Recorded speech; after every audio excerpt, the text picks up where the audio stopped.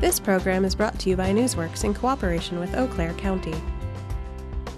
This program is simulcast on WRFP-LP 101.9 FM. Well, good evening, everyone. It's my pleasure to call this meeting of the Eau Claire County Board of Supervisors to order here on June 20th, 2017. Please rise for the Pledge of Allegiance, followed by a moment of reflection by Supervisor Gary Gibson. I pledge allegiance to the flag of the United States of America and to the republic for which it stands, one nation, under God, indivisible, with liberty and justice for all.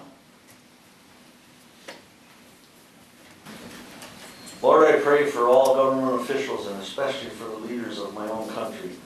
I pray for the President that he may conduct the affairs of national government within wisdom, bravery, and true justice.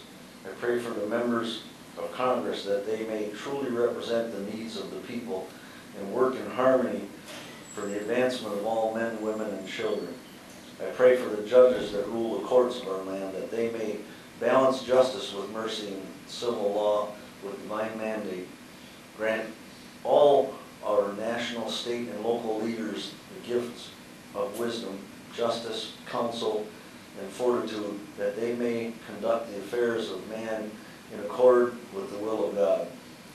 Grant to all men the gift of respect for lawful authority, justly exercised, that we may live as united people, one nation under God.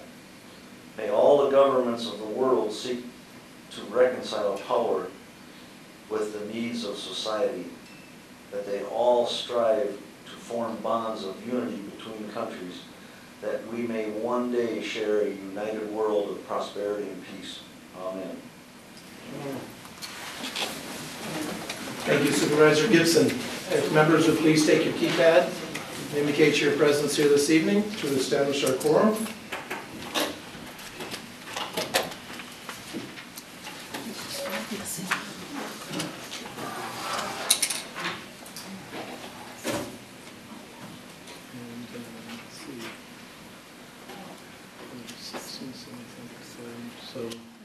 Yep, 23 present.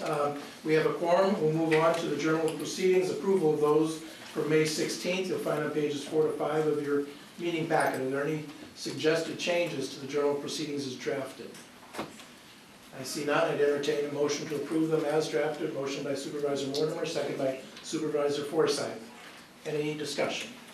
Seeing none, all in favor, please say aye. Aye. Opposed, no. Motion carries. Moving on to the public comment period. This is an opportunity each meeting for members of the public to speak to the board. We'll ask you to come up to the podium and please keep your remarks to 3 minutes or less. We'd appreciate that. And we'll start with Jeff Smith, followed by Nick Walther. So, good evening and welcome. Thank you.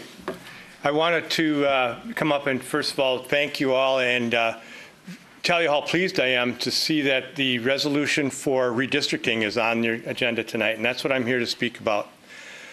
This I consider to be something that should be a unifying issue for all of us, and I know many consider it to be, because this is something that is not partisan. It's something we're talking about actually adding a nonpartisan committee to draw lines for the state of Wisconsin. I want to especially, though, be sure to help people understand the difference between what the Supreme Court case is about and what this resolution is about, and they are different. The Supreme Court case is taking on the current maps and determining whether or not they're constitutional or not, and whether or not they should be redrawn, whether it be for the 18 or 20 election. This resolution is about what happens in the future, and we should all consider the future.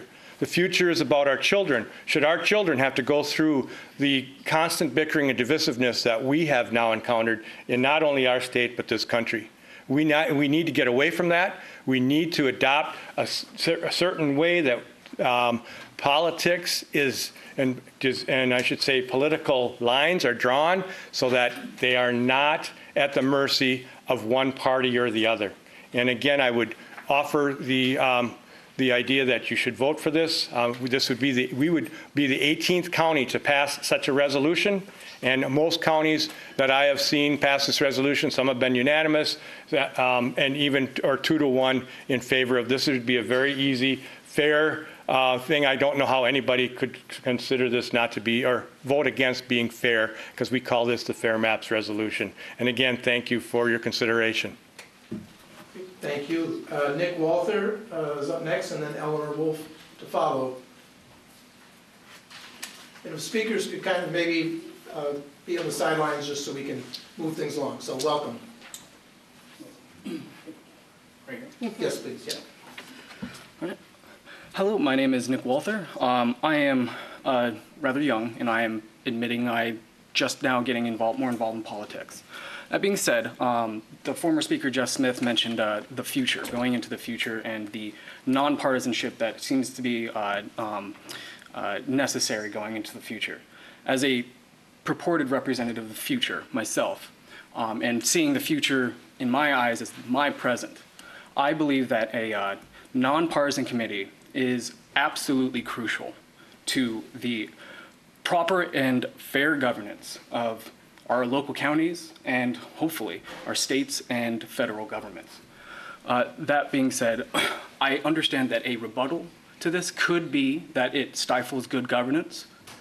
To that, I respond with, in an era of discursive interests and an amplified amount of knowledge that is necessary for consideration of any and every single bill, shopping this out to an independent committee seems absolutely crucial to allow the governors of our local institutions free space to consider the bills that they're passing, as opposed to trying to maintain a kind of fair mindset in terms of elections. I believe that this is, by definition, fair and should be considered going forward as the one resolution that could really allow for people to participate more robustly. And I'll end there. Thank you very much. Thank you very much. Appreciate the input. Eleanor Wolf, and then followed by Kurt Fox. Good evening. Hi. Thank you, board members, for putting this redistricting issue on the agenda. And I hope that you're going to speak with an overwhelming yes vote on this resolution before you, and support a nonpartisan committee to do the redistricting, to draw the lines.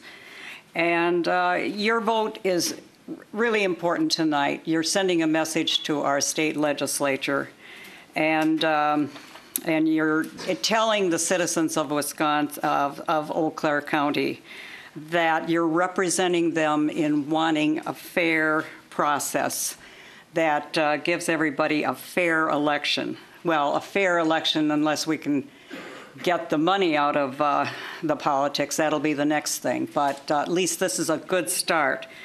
And ultimately, it's about our legislatures right now are picking their voters. And that isn't what a democracy is about. A democracy is about the voters picking their legislature.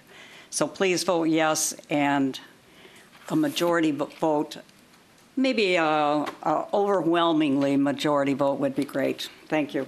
Thank you. And Kurt Fox, and while Kurt's coming up, I'll ask if there's anyone else from the public who'd like to speak this evening. Those are the only ones that have signed up on the list. So is there anyone else?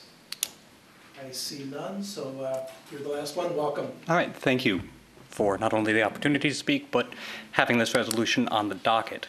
I honestly think this is a very simple thing to decide. We're talking about what is essentially gerrymandering, and we all know that's unconstitutional. In fact, the Supreme Court just ruled that how we handled it in 2011 was unconstitutional. We know for a fact we can do it wrong. We have screwed up in the past. What I want as a taxpayer is an assurance that something is being done to make sure we won't screw up like that again. Now, I've heard, not in this room, nobody has spoken against it, but out in public, this may cost us money. I personally don't think there's any cost too high to make sure that there are fair elections. So I don't think that that's a very good argument. And plus, given the amount of litigation that has gone to prove that it was unconstitutional the way it has, I think at best it would be a wash. And again, doing this is still a very necessary thing. And really, the only way that I can see for voting no against this resolution is if you just, A, don't think it's a problem, or B, would like gerrymandering to continue, if you would like to continue to be unconstitutional. If you don't like that, then I can see no other way to vote but yes. So I would implore you as a taxpayer, please do so. I do not like the fact that the way that we have to redistrict ourselves is unconstitutional. That's abhorrent to me, and I would hope it would stop. Thank you. Thank you very much, and thanks to all of our speakers here this evening.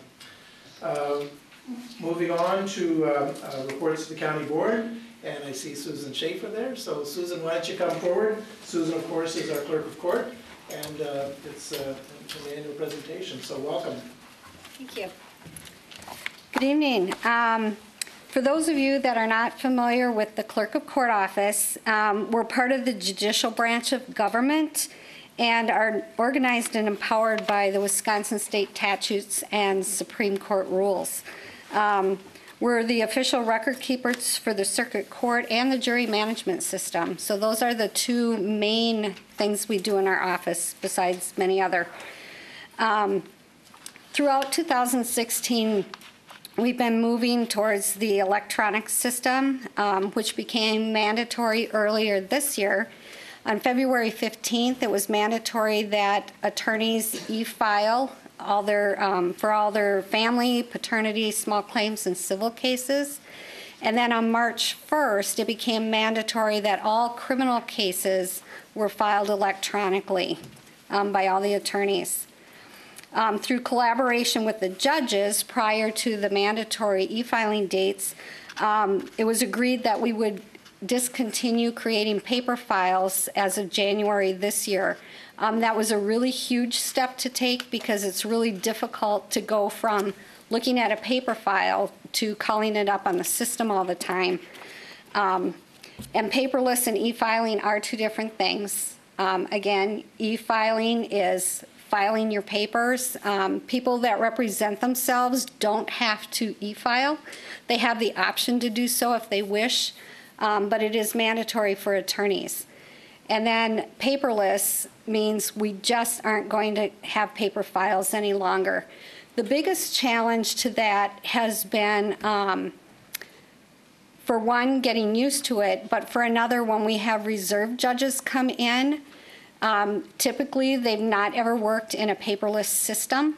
So getting them onto the computer and doing a little hand holding has been a challenge, but some of them are getting there. We've had a lot of things going on over the past couple of weeks. We've had dual monitors installed, which has been a tremendous help to the staff in our office. We weren't sure we would like it or that we would really use it, but it's been really helpful. A wiring project has also been completed this last week, and that will allow CCAP to install dual scanner and printers for each of the courtrooms. The challenge we have there is learning new procedures for in-court processing and what exactly we can do in the courts during court sessions. As you all know, our office opened last year. We extended our hours, so we're open to the public from 8 to 5. That has been going really well. There hasn't been any pushback by staff, and certainly not by patrons to the office. We did lose 3 staff members this year, 2 to retirement and 1 to the judges as a judicial assistant. So that was a challenge trying to keep up with everything that we did. 2 of those positions have been filled, and by Friday, June 30th, we'll have our last position filled. The one challenge that still remains in the office is all the back scanning we need to do. We have closed cases that are still in paper form, and when new hearings are scheduled, we have to be able to scan that entire file in so it's ready for the next court hearing.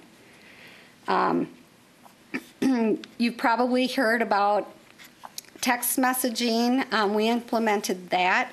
And what we're finding on our statistics is that there's about a 4.45% failure to appear rate in all the cases that I've looked into. So that's been a really good thing for us. A challenge there, though, is hoping that more and more parties in cases sign up for that. We can't make them do that, but we certainly encourage it. I'm going to get into collections in a minute, but as I indicated, we've been really had a lot going on the past couple weeks, and on a continuing basis, but especially in the past couple weeks, I just want to say that our IS department has been amazing, helping us with our 911 calls to them that we have major issues in the courtroom, and we have a jury trial, and we need help. And with our video conference system and also our wiring that we had to do with CCAP, they've been very implemental in helping with that. And also, our maintenance department has scrambled head over heels this week, actually on Monday. We had a judge retire, so judges have been courtroom changing, and they've come in and changed the signs and are just working diligently for a whole list of things that we need to have done. And they've been very, very implemental in getting those things done. So lastly, the hottest topic for our office is in collections. Just a little bit of history. I don't know how far back this goes or how it was started, but for years, Corporation Counsel and Finance Department and the Clerk of Courts were all doing collections. So a couple years ago, we talked to those two departments, and what we did is within the past year, we finished taking back all those collections into our office. And it's twofold. For one, when people call and say, how much do I owe? Well, we can give them that information now, where before we didn't even know if finance or corp counsel had it. Now we have it all back. We're also able to use the resources we have to do a little bit better at collections. So in 2016, we did some research and took a little closer look into the state debt collection, which is SDC. It's a department within the Wisconsin Department of Revenue. And there were absolutely no cons that we could find to using them as a collection agent for us. They're not a collection agency, but they kind of are. SDC has many fingers and many ways of collecting that our PPS collection agent is not able to do. SDC can access employment information to garnish wages. They can access financial records to levy bank accounts. They can make payment plans with people, which is their first intention to do. Also through an agreement, SDC can, they can intercept Minnesota state tax refunds for people that owe us money. And the other thing they can do is individuals that have bank accounts, it's a national bank like Wells Fargo, if they have a bank account there, then SDC can access and levy those accounts, even if they're in another state. So they do have far-reaching fingers. There's no fee for the county to use SDC. So whatever they collect for our county, we get 100% of that back. In order to use SDC and provide them with the information they need to do these things, in 2016 we contracted with Accruent, which is a part of LexisNexis. And there we can obtain social security numbers and more current addresses than we may have in our system. So that's a huge, huge thing. And right now, I want to introduce Ashley Pruse. She's the chief deputy in my office. she deserves a lot of credit for the SDC program that we're doing now, and she's going to talk a lot more about collection and how SDC works. Thank you. You're welcome. So the first slide that's been up for a while now, just a brief overview of what our collection process is. We definitely want to give people enough window to make that payment and not, issue sanctions against them right away and turn them over to state debt collection. So they do get 60 days typically from the date of disposition or the date the fine or fee is assessed. If it's not paid or a payment plan is not set up in that time, we do issue those sanctions listed there. After the 30 days past the due date is when we can officially turn it over to state debt collection. We're not at that point right now since we have so much debt to turn over, and it is manual enter at this point. So we do submit all the debts that the debtor does owe us, not just the recent ones. So then if they are already on a payment plan or they're repaying in some form, that they can get all of the money versus just that 200 traffic ticket or whatever dollar amount one fine may be. We do remove the tax intercept that we may have issued when we did sanctions at the initial due date, and that is because any debts submitted to SDC jump ahead of the typical TRIP or the general tax intercept that we would put against it. So that has been a huge part we've noticed as well. We no longer submit any new debts to PPS. We still contract with them with the old debts that are turned over. And that's because since it's a manual process, it is going to take us about 2 years to get everything turned over to SDC. So in that time frame, PPS should still be able to collect, hopefully, on some of those debts. And again, we're not sticking with them or turning any new debts over because they do charge the county a 19% fee. SDC does charge the debtor a $35 or 15% fee per debt. We do try to group the debts together if possible to kind of lessen that fee because it is pretty hefty, but that is what they charge. So this graph just kind of shows you overall collections 2013 to 2017 year to date.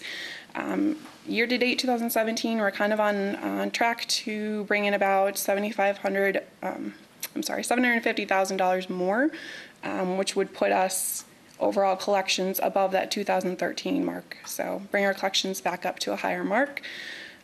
Just outstanding debt currently for the clerk of courts is about $18 million. PPS has $7 million. SDC we have turned over about $4 million, and that's just from September to June. So it's pretty incredible what they've manually been able to turn over.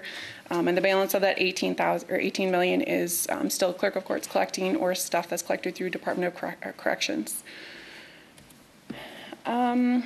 This one here just shows the blue is the overall collection, the red is what the state gets, and that tiny little thing in green would be what the county actually keeps of that money. So small portion of the overall collections that we do get. This showing the trend for PPS, definitely why we're switching in addition to why they charge us a fee, but also the actual collections that they have been doing has definitely been decreasing. We started canceling the debts with PPS in September of this year when we're turning them over to state debt collection. And then just showing the two collection companies against each other, SDC and PPS. It's tax season now, so we definitely collected more that way, but it has been 32,000, 42,000. It's been pretty significant, the difference that they are able to collect, just because they have that ability, as Susan had stated, to kind of hold people more accountable to make payments. So that's all that we really had. I don't know if there's any questions on SDC or any. Great. Thank you very much. Any questions for Susan or Ashley this evening on Clerk of Court Supervisor Pagonis? Thank you, Mr. Chair. Question to Susan. Susan, if you'd come to the podium, please. My recollection was that when you were looking at changing the hours, there was a question from staff regarding they like to flex, they like to alternate, come in early, leave early type of thing. Do they still have the capability of doing that, or do you still exercise that in your Yes. Yes, that hasn't been an issue, and staff who has flexed in the past continues to flex. There are days maybe if somebody's on vacation, somebody else needs to stay later, but for the most part, there's been no issues with our flex. Can I ask a follow-up? Sure. Yes. So with all of the electronic filing now, I would think that the pressure on all the docketing has gone way down. Is that a fair? No, because it still takes time when an attorney e-files. We still have to look at, has the payment been made? If it's a payment, if it's not a payment, if it's an additional filing, we still have to, there's still procedures we have to follow through for that. So it's not like we just hit a button and it's filed. There are different things we have to do, and sometimes attorneys may file 4 things at one time, and we need to make sure they all come in together. So it is, I have heard some counties find that they have more time on their hands, but we have found we're still extremely busy. It hasn't taken the load off us at all yet. And then just one last Sure. question to Ashley. Are other counties using the SDC service, and have you heard similar success stories? Yes, a lot of, I don't know what the count is up to now, but I mean, last I knew it was 12. People were still kind of tiptoeing in it, figuring out everything that they needed to do to get it in place. But I don't have exact numbers on other counties, but they've definitely had the same success, and the fact that they aren't charged a fee has definitely been pushing people in that direction. Thank you. Thank you. Supervisor Stelgis. Thank you. For Ashley too. Regarding the debt collection, are those the sources of the debt? Are those like fees and fines, or specifically I want to know, does it include restitution? That would not include restitution. Okay. That's something we're hoping to look at doing by the end of the year, is collecting that through our office to be a little more effective and actually getting that money back for that victim. Still going with SDC for now. Thanks very much, and I don't see any other questions here this evening, so thank you both very much, and thanks for your service, and those on your staff as well. Eric Keisler, so over here. So Eric, welcome. Eric, of course, is Executive Director of the Friends of Beaver Creek. This partnership with the county owns the land at Beaver Creek, the old county youth camp, and it's evolved over the years, and the Friends do the operational and get some financial support from the county. And with that, welcome, Eric.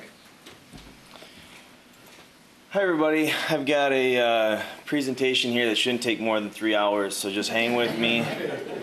From the cheap seats to, how many people have been out to Beaver Creek Reserve before?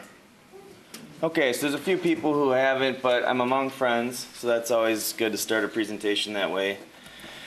Where did Beaver Creek Reserve start? It looks a little more blurry on your screen than on my computer. Can you focus that at all? That's the best we can do? Okay, well, this is a picture of the old Eau Claire County Youth Camp back from 1946. And this picture was used to raise money for the main lodge by the community, and back in 1950-something, 1 or 2, they actually built the main lodge for about $10,000. So that's kind of a fun fact, because now the well on the property would cost more than $10,000 to replace. So kind of a neat picture. So yeah, 1951, Byron Yorns, a famous artist from Wisconsin, he actually did the letterhead for the Ag Department of the state, did this to help us raise money. The youth camp started in 1946, so there's this fun picture that he did of a charcoal drawing. At that time, camp only had 160 acres. Currently, Beaver Creek is just over 400.3 to be exact. Beaver Creek Reserve is about 12 miles away from the city of Eau Claire. Chippewa Falls, 4 miles north on Highway K. If you are missing something from one Menards and you know you have it at the other Menards, it would take you just as long to cross town to get your dire home weekend project done as it would to drive out from Eau Claire to come visit us. So we're not too far away. That's what I tell people who are interested in it. We're a unique property. We're bordered by county forest land, the Eau Claire River, our namesake Beaver Creek, and then Dinehammer Creek within that 400 acres. Now we're going to talk about usership at Beaver Creek. The youth camp was started as a grassroots effort after World War II in the recreation movement, and we have maintained a youth camp for places like 4-H, various church groups, scouts. They come out and rent our facility and enjoy their summer. We are actually doing our Nature Nuts camps. That's the 1 week long day camp that we do throughout the summer right now, and then for the rest of the summer we're booked right until school starts with other groups using the facility. As well as those individual groups, we host over 5,000 overnight groups, 10,000 day users, and 5,400 students through field trips. This map doesn't look very good because it's blurry, but it says that there's 57 different schools in 23 different school districts that come to visit us, from as far north as Rice Lake, as far south as La Crosse, Neilsville, Owen Withy, Hudson. And then we have a various number of clubs that come out and use us, from photography to quilting, birding, watercolor artists. We have the bee club out there now that helps us keep our display of live bees. And so really Beaver Creek is more than just a youth camp now. It's really a community center that connects people's talents with their outdoor love. And so that makes us very unique, I feel, as well. Volunteer opportunities. We've booked over 10,000 volunteer hours over the last 3 years with a peak of 14,000 hours, depending on the grants that we're doing. If you threw a generic $10 an hour value on that, that means we're bringing in over $100,000 in volunteer labor to Beaver Creek just to keep it upgraded. I don't know if there's another county department that can talk about that much volunteerism going towards their area. So I think that speaks highly of the community's interaction with what we have. We do feel-good things like highway cleanup. We've got the KQ intersection all the way down to the K Bridge that we keep looking nice for the county. As well as we partner with other local nonprofits. So the United Way's Day of Caring, in 2015, we did over $50,000 in volunteer projects in one day. We had over 6 different businesses out there. Xcel Energy came out. Here's a few of the projects. We had a erosion wall behind the nature center. We had old cedar siding that was falling apart and being chewed on, and we replaced it with steel siding, and all that work was done with volunteer labor. Also, the retaining wall going down to the storm shelter was leaning towards the door. It's where we're sending kids in a storm, right? That's not where you want a retaining wall leaning. We use some county capital repair dollars. We leveraged that with the strong backs of all these employees, and we had a foreman design everything. Individuals lifted the heavy blocks, and by the end of the day we had, again, tens of thousands of dollars in work done. We dropped over 80 trees that would have been a nuisance in the camp that day thanks to the Xcel Energy's tree service. So, I mean, think about how much it costs to drop a tree in your own backyard and then times that by 80. I mean, it was just super powerful. Beaver Creek, what's there? We've got this map, and I'm going to zoom in on each of these buildings and show you a bigger picture. The map's not showing up that well, but we've started referring to Beaver Creek as a campus. At the last insurance estimate, there was $5.3 million worth of buildings out there. Matt Tyson just sent me an email today asking to do another review next Thursday. So we'll see what the new value of it is assessed for. But our showpiece is our nature center. It's the #1 reason people visit our institution based on surveys from the community. So thanks to capital repair and replacement funds, and under the guidance of Matt Tyson and Frank Draxler, we've installed new furnaces, air conditioners. We put on a metal roof in the past. We've replaced carpeting and siding. One of the things that was there when Matt Tyson first started working with me when we started the new contract is we had some electrical panels in the basement where water was running through our air conditioning units and going right past the electrical circuits in the basement, and Matt said, that's gotta stop yesterday. So we were able to move all the electrical panels to the new addition. We cleaned up the repair. You can see the top kind of mildew around the electrical panels to the clean wall below. So we're doing things that maybe aren't necessarily always the most aesthetic things, but are integral to the building's operation. And then on top of that, we're getting donations. We got a brand new door.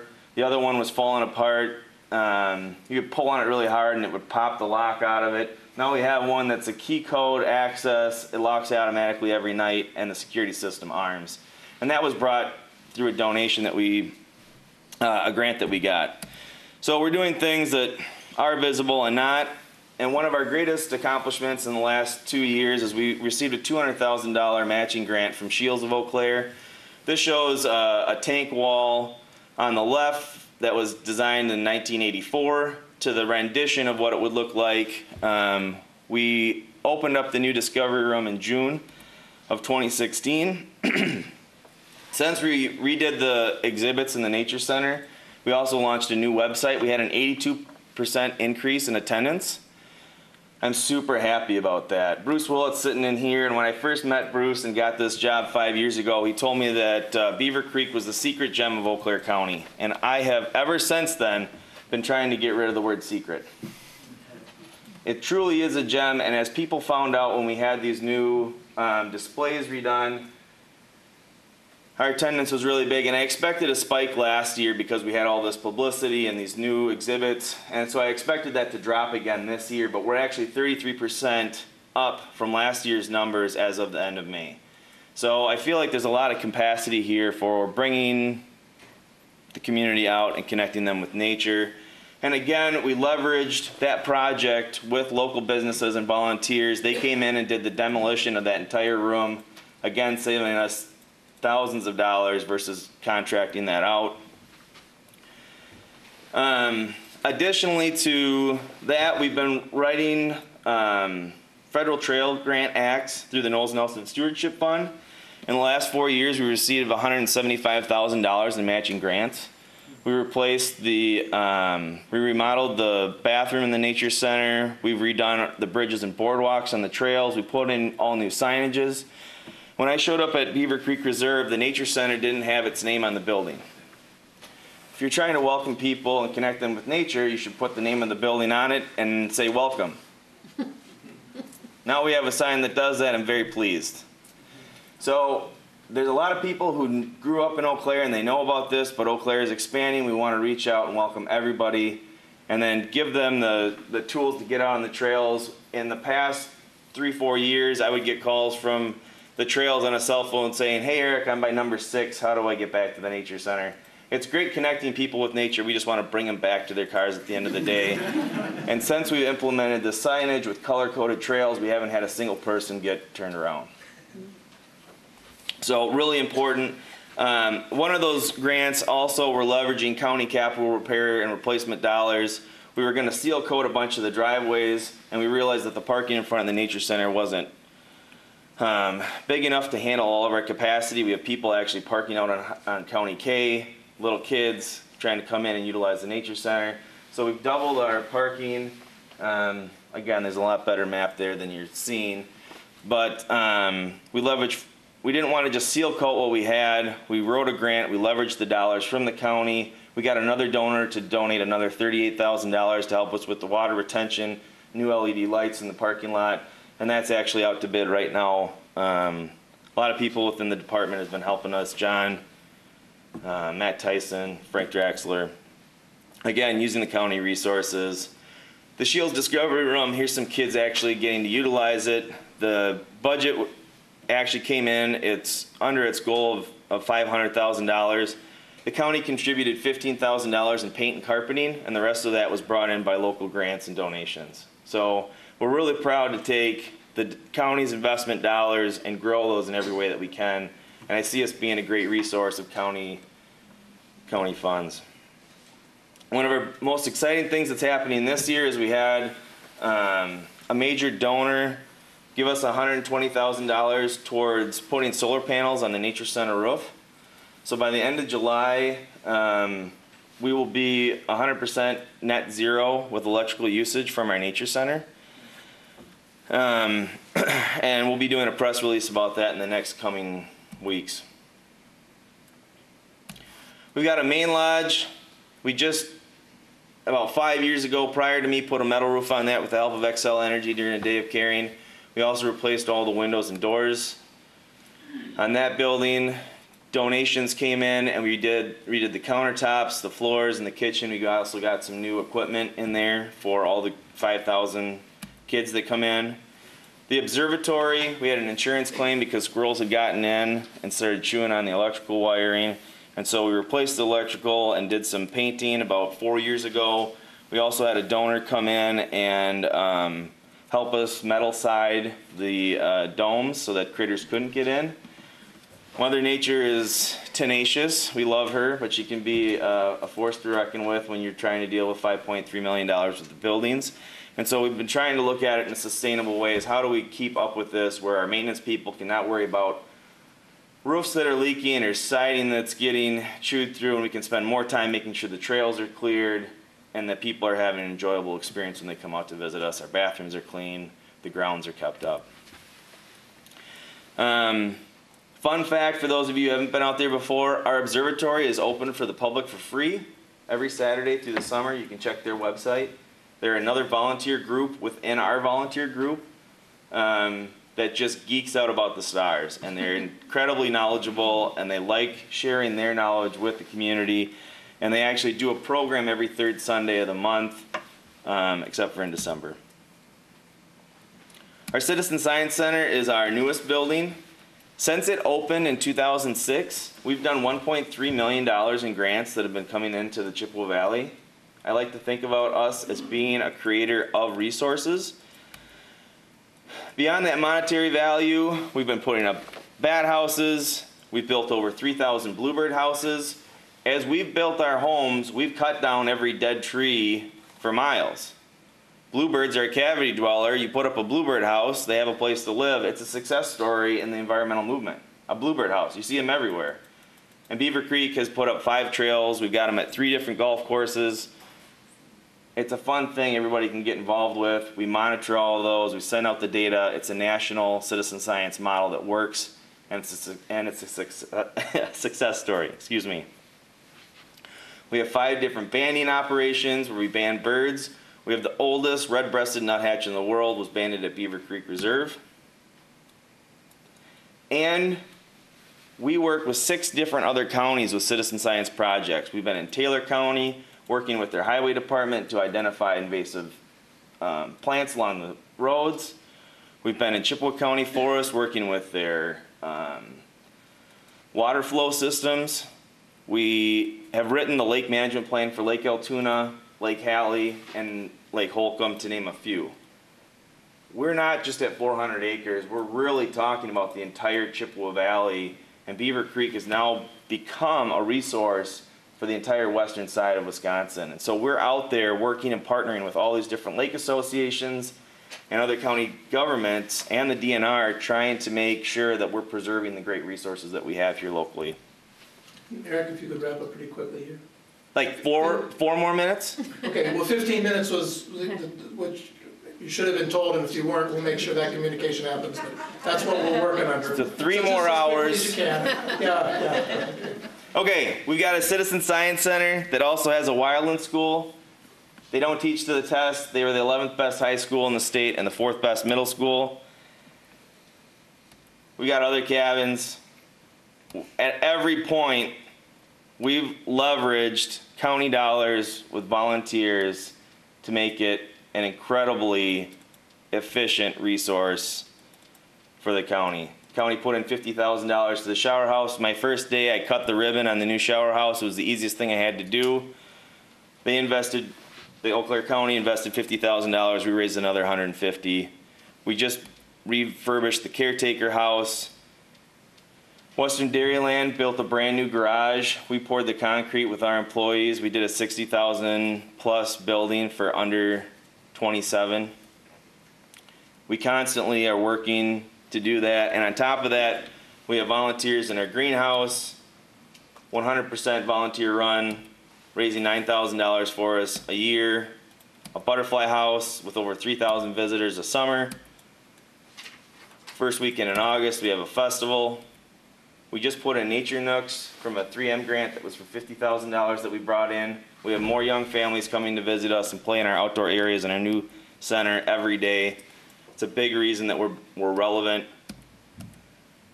9 miles of trails. We rent out cross-country ski and snowshoe equipment. Part of the Shields grant was we got all new equipment. We're open year-round. Attractions change daily. We have programs. You can tap maple trees for maple syrup. You can eat the maple syrup at our French toast breakfast. What do you got for questions? Perfect. Thank you so much, Eric. And I should note, Bruce Willett, Katie Forsyth, and Heather DeLuca are on Friends Beaver Creek board, as well as Kathy Clark. So, questions, Supervisor Wilkie? Not so much a question as a compliment to the board. I think this is a testament to a good, this long report is a testament to a decision that was made back some time ago to kind of cut Beaver Creek loose to be a nonprofit, so that they could, in fact, and the concept was, be leveraging grants, volunteers. Now, it's still a county facility, and us willingness to make a commitment so they knew what they had to work with, what they had for leverage. So I was very pleased to hear that, in fact, you are carrying through with what the hope of this board was when it made that decision a number of years ago. So good job. Keep that going. I think that was a wise decision by this board. Thanks. Supervisor Mortimer. Eric, a question. I wanted to compliment you and the work at the Beaver Creek Reserve with the grants and the public-private things that are happening. I mean, the dollar amounts are just pretty incredible. And kudos to you and the folks there in seeking those and developing that. And you know, I've been to many forest preserves and nature centers, both in Wisconsin and out of Wisconsin, and I just have not ever seen another one with a university telescope on the property and a public school, a charter school. And I was just kind of curious, and the reason I ask this is today my 6th grade daughter received her Wildlands acceptance letter. Congratulations. Congratulations. So middle school and high school at Wildlands, and she just is so excited. The question is, how did those innovations, like with the university or with the Augusta School District, come about? How did that idea happen? Or it just is so innovative and unusual. Is there a bit of history there? There is. I'm going to have to take you out for a beverage and sit down with you to give you the full story. But ultimately, the fun part about Beaver Creek and the fun part about my job is I'm the director of a Friends organization, and we're surrounded by friends. People are thinking about innovation. They want to work with us. We have leaders in industry and businesses around us coming to us to volunteer at our location. And I can't even make it I couldn't even wish it up. It's just, we have all these great ideas coming to us. Oftentimes it's just hard to say no, we can't take on something else, or really truly narrow it down to the focus of our mission and connecting people with nature. I'm so glad that that happened. And since I graduated from high school, went on for a short professional career and came here, things like the Butterfly House, things like the Wildland School, things like the Citizen Science Center really have put a new twist to Beaver Creek and made us a regional facility and brought recognition statewide and nationwide to our center. We're the only Citizen Science Center in the state. I mean, it's amazing. We've had $1.3 million worth of grants come through it. I mean, it is a success story, and I can't take any credit for it, but I will continue to work to make sure that it is successful. Thanks. Any other questions for Eric this evening? Supervisor Gibson. Yeah, I just wanted to make one short comment. In spite of what Chairman Moore said, I think your presentation tonight, in spite of it being long, was very interesting. I wasn't bored at all. Like some presentations. But I've been out to Beaver Creek a few times, and it's enjoyable to spend time out there. I've worked with the Boy Scout troops as a scoutmaster for quite a few years, and we participated in a lot of events out there, which was really good for the scouting.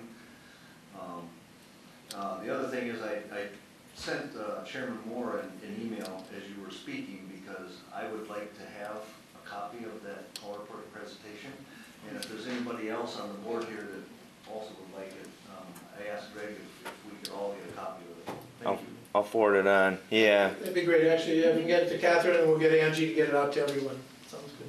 I was told I had 20 minutes and I could push it 1 or 2, so I may have been. We'll have staff follow up on that. Sorry about the miscommunication. You did really well, and you were responsive, and I appreciate it. And I might have been a little more flexible had there not been so much on our legislative agenda this evening. So, yeah, thank you, everybody. And I was not bored, just so there's no misunderstanding. Thank you very much, Eric. Appreciate it.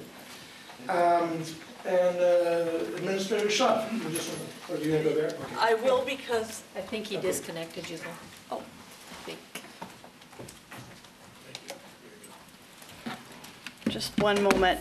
My update is simply to let the board know about 2 ways that we're going to be communicating information to you regarding the Economic Development Summit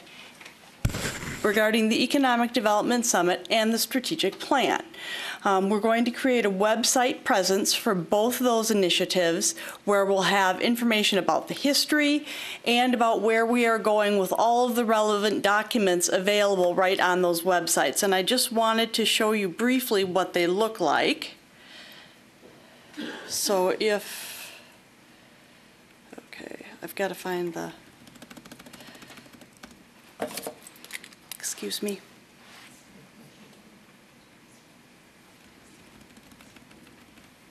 My link, there we go. So the first one, and I will email these links to you this evening so that you have them. The first is for the Economic Development Summit. The Committee on Administration had considered the county's participation in continued dialogue around economic development efforts in our region and had agreed to participate in that dialogue, and that information, all of the information, background, and everything is located on this website. So I will send it to you. I encourage you to take some time to look through it. If you have any questions, or if there's something that you would like more information on, my office would be happy to provide that to you.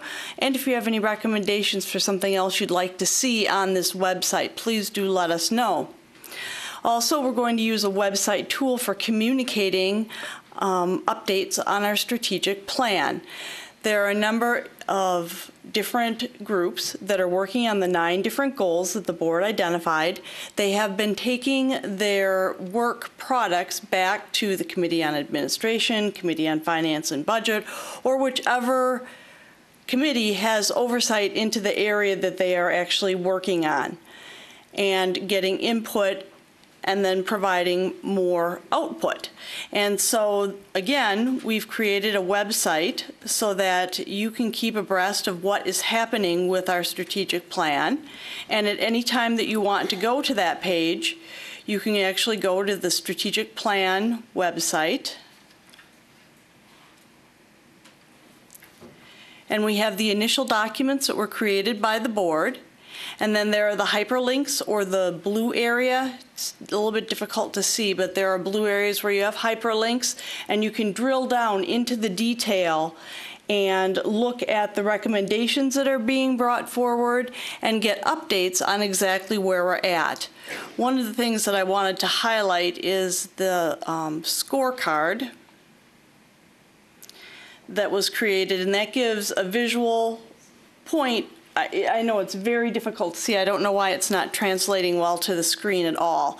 But it is on our website. I will send you the link. Hopefully, then you'll get a better vision of it. You'll be able to see it.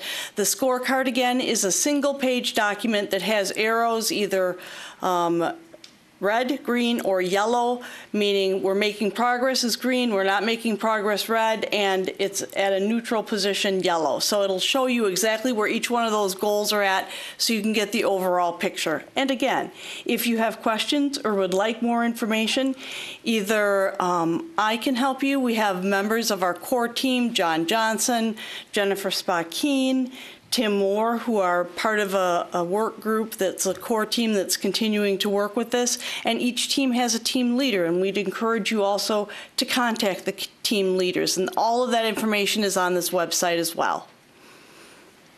That is all I have, sir. Thanks. Any questions for Catherine this evening? Either of those items? I see none.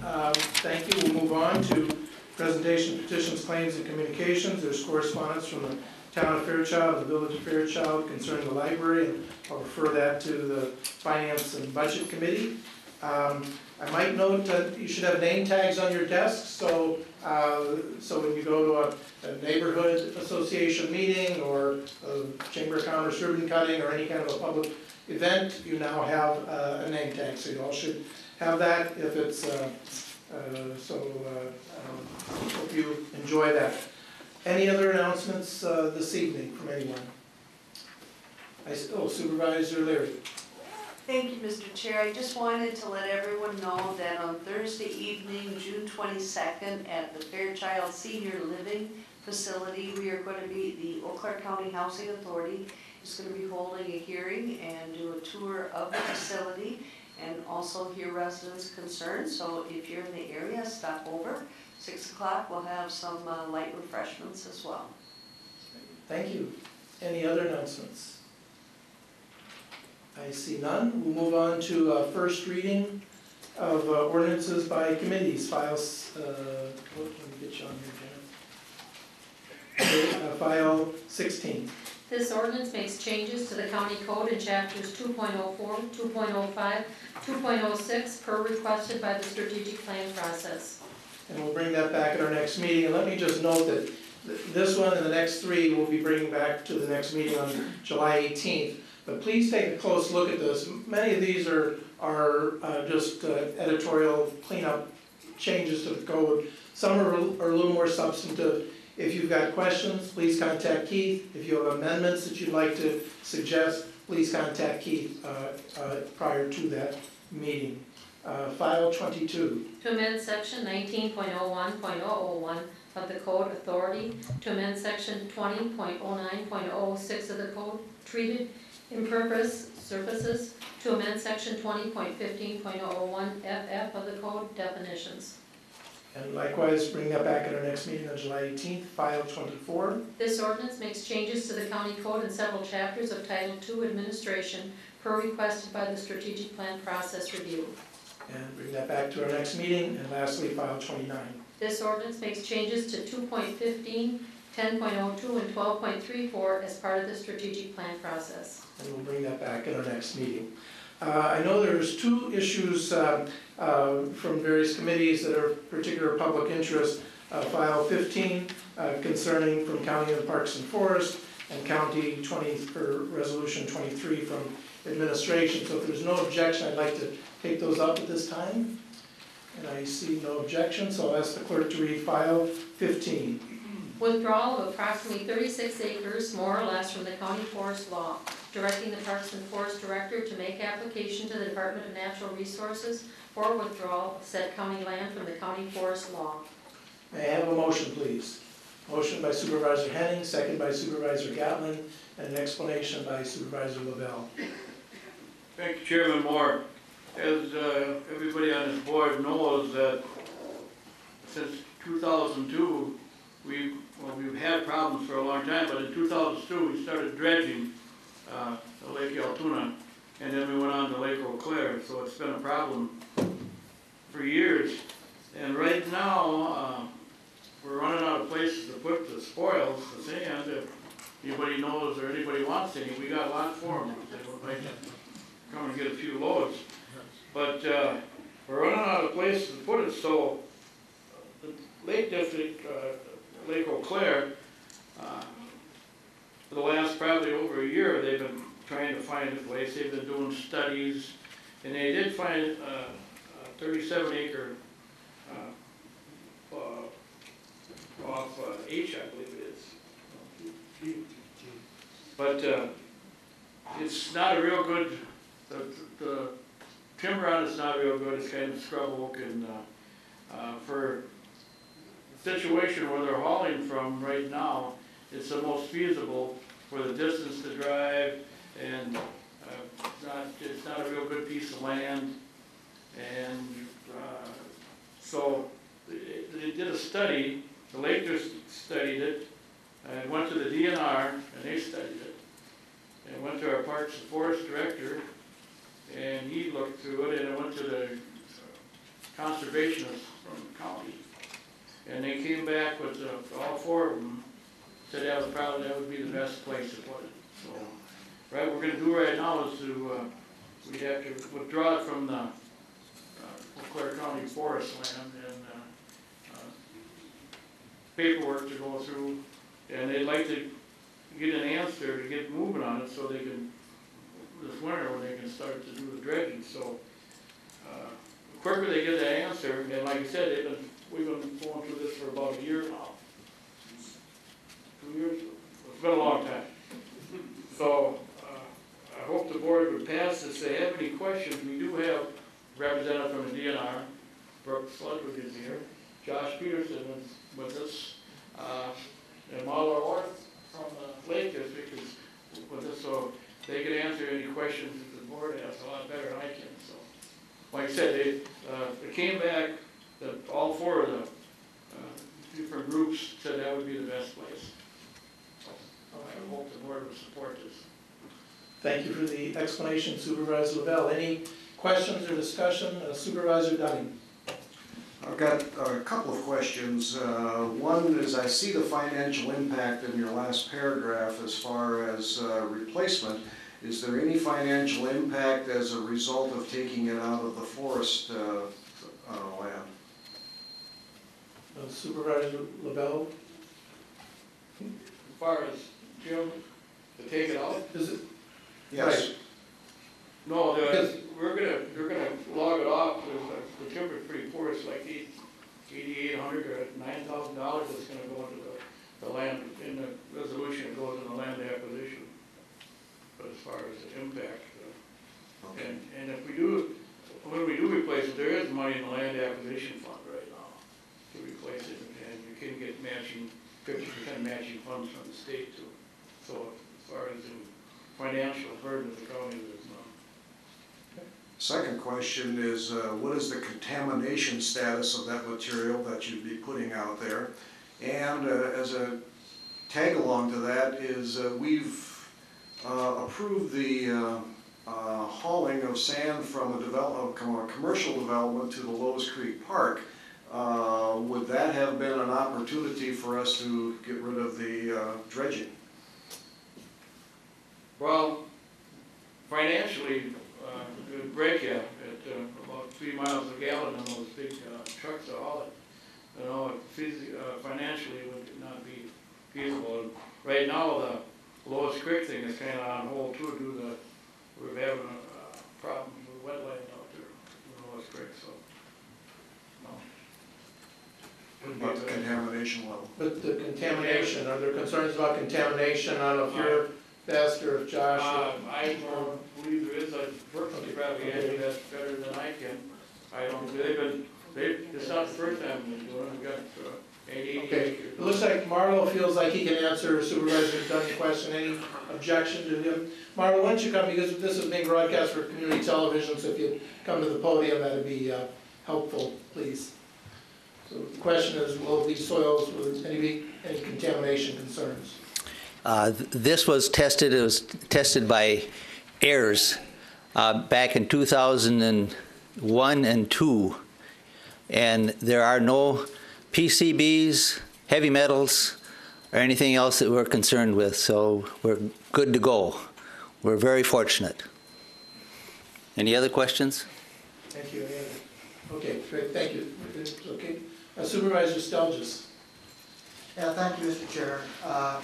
Back to Supervisor Dunn's questions about impact from withdrawal from the forest. I might ask if Director Peterson might talk to that. Is Josh here? Yeah. Yeah. Don't we lose something in PLIT by withdrawing from the county forest? The townships will lose revenue. They get a payment from the state called payment in lieu of taxes. So by withdrawing this from the county forest, townships will lose revenue that they would get from the state. Is that correct? It's not a big amount, pretty nominal, but there is some impact on that. Okay, that's the first point. I would agree with Marlo as far as contamination. I don't think we know of anything, but it's kind of somewhat related, I think, to Supervisor Dunning's question about using the material elsewhere. We also did explore whether the existing high crush mine out in that area would take this material as part of reclamation. And they declined to do that because their environmental staff would not allow them to accept material from outside that site for fear of contamination. So they won't use it for reclamation. So they have some concerns, but I guess the testing that was done 14 years ago is probably the best reference point that we have. One other point I would point out, and I'm sure a lot of people can echo this, there was a very lively debate as far as what location we should use here. I personally feel that the site we're choosing is a high-value environmental site, very close to a creek, but that wasn't the decision of the committee to proceed with that. So I think that the issue was well vetted, well debated, and this site was arrived upon. Thank you. Any other questions or comments or discussion? Any other discussion? I see, oh, I'm sorry, Supervisor Anton. With regard to the testing, things can change, and it was suggested by High Crush, they weren't entirely convinced that there was not a problem. Would it be worth our doing some additional testing as we proceed with the project? Supervisor Lovello? I didn't understand the question. The testing that was done appears to have been some years ago. Situations can change. Is it worth doing testing as we do the dumping to see that, in fact, there is no toxic material present? Well, they just dredged Lake Altoona a couple winters ago, and they've been dredging. It's an ongoing thing at Lake Eau Claire. They've been doing that. I don't see where you get any contaminated material out of the river. I don't know, Marlo can probably answer that better than I can. But I don't know if there's any need for any more testing. DNR could probably answer. Anybody involved with Lake Eau Claire, kind of, or Supervisor Stelgis? Yeah, I mean, I think that would be a really good idea, and I don't think that the Lake District would have any problem testing that before you dredge, would you? For contaminants? Assume somebody's paying heirs to do it. It's not. Case in point, where can stuff come from? I think, for example, City of Altoona just had to replace a number of homeowners along the lake and give them city water because their wells have been contaminated by the railroad right there, running into the lake. So it's not like there can't be new sources that come up. But I would think that the Lake District that'd be a wise thing to do to test before we dredge and deposit. But I guess I would defer to them if they'd like to take that on. I applaud that. Supervisor Henning. The railroad has no comparison to the dredging of the lake. That goes back many, many years where the fuel was dumped there in the coal, and it's a long ways from the lake. Oh, I agree. And they did it more as a benefit to the railroad when they did this project than it was for contamination. They did that to help themselves, the railroad did it, to help themselves. As far as High Crush, their judging of that sand is for their own use, not that it's contaminated for what we wanted to do. Supervisor Dunning. Just to follow up on Supervisor Stelgis, the tests that were done in 2002 were on soils that came in at that point in time. Since that time, all new soils have come in, or we wouldn't be dredging. And they've come from farther upstream as well as water sources that come from upstream. So any particular chemical spill or anything that came up from upstream would now come into those areas, and it would be, I think, something that we should be looking at on a, maybe not every load that comes out, but at least on a annual or a couple, or a semi-annual or a biannual type situation. Supervisor Lavelle. I don't know, where did we get to 2002 when they started testing it? I just said they started dredging in 2002. I didn't know when if that was the last time, or the first time, or last time they tested it. I think Marlo mentioned that's when AIRS did the analysis. AIRS did it at that time. At that time, okay. Supervisor Schaffnagel. I just wanted to say that with the spoils that are going into this proposed location, as well as any spoils that are in the existing location, we're looking, as time goes forward, for sources that want sand, and any of those sand sources could be taken up by any company who wanted to purchase them or work a deal to extract the sand from the gravel pit or the new location coming forward.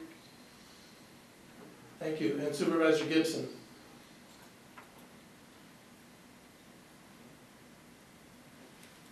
Supervisor Gibson.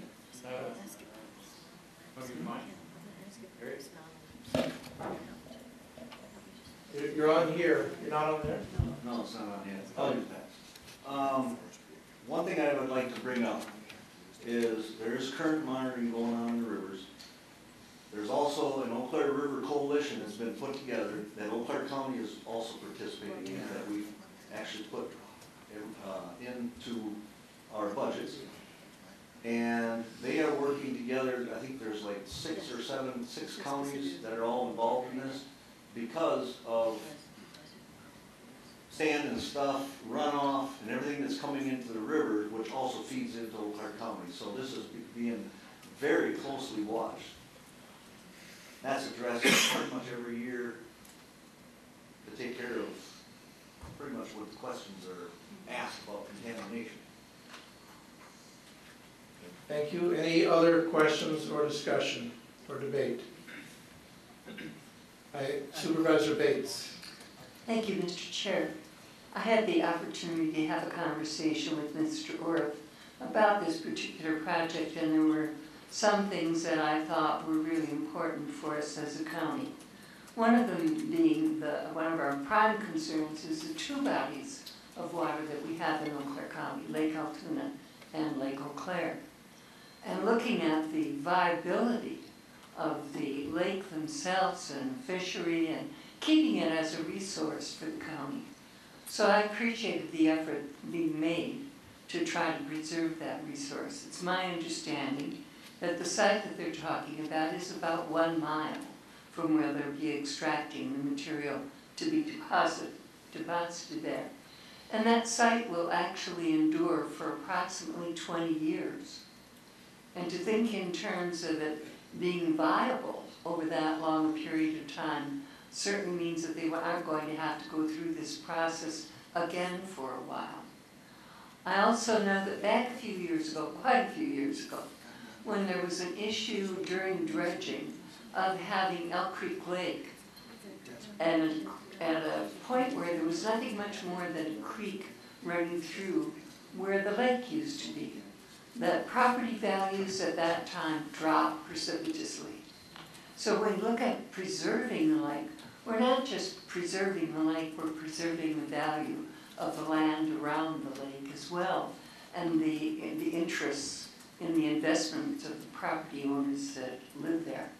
I think this organization has made a terrific effort, and mostly volunteer, to be able to assure the county that they try to keep this lake as pristine as they possibly can.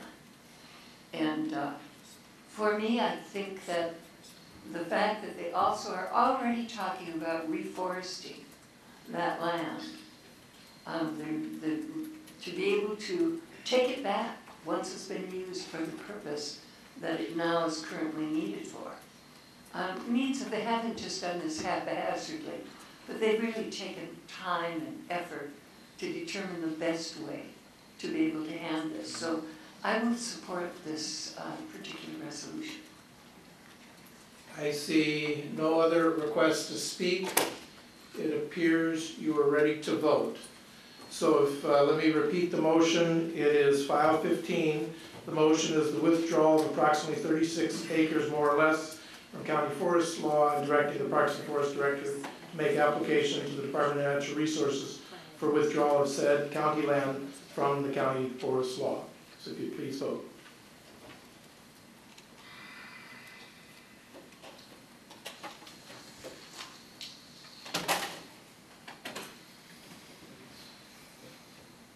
Supervisor McKinney, if you do that one more time, thank you very much.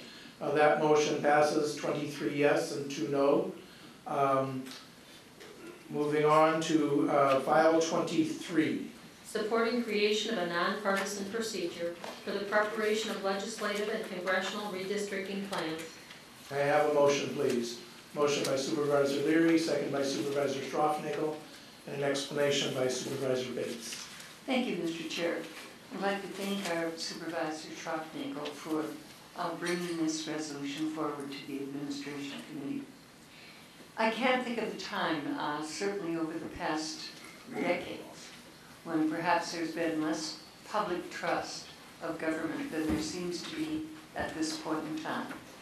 I think this particular resolution is a trust-building measure, a measure that can help the public to again have confidence in the very vehicles that are used to be able to preserve our democracy.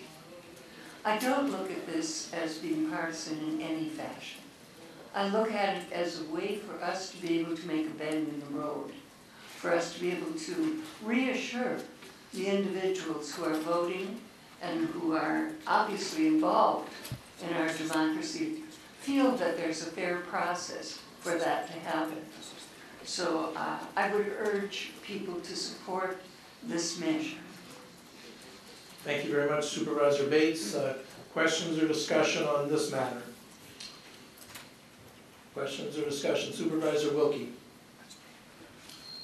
I would encourage my colleagues' support of this resolution. I'm very pleased that many other counties in the state have also pushed forward with this. Unfortunately, both parties are guilty of this undemocratic process of gerrymandering. You know, I got my name Jerry from my mother's sister, and I'm very proud of that name, but I'm sure not proud of it when it's associated in any way with gerrymandering.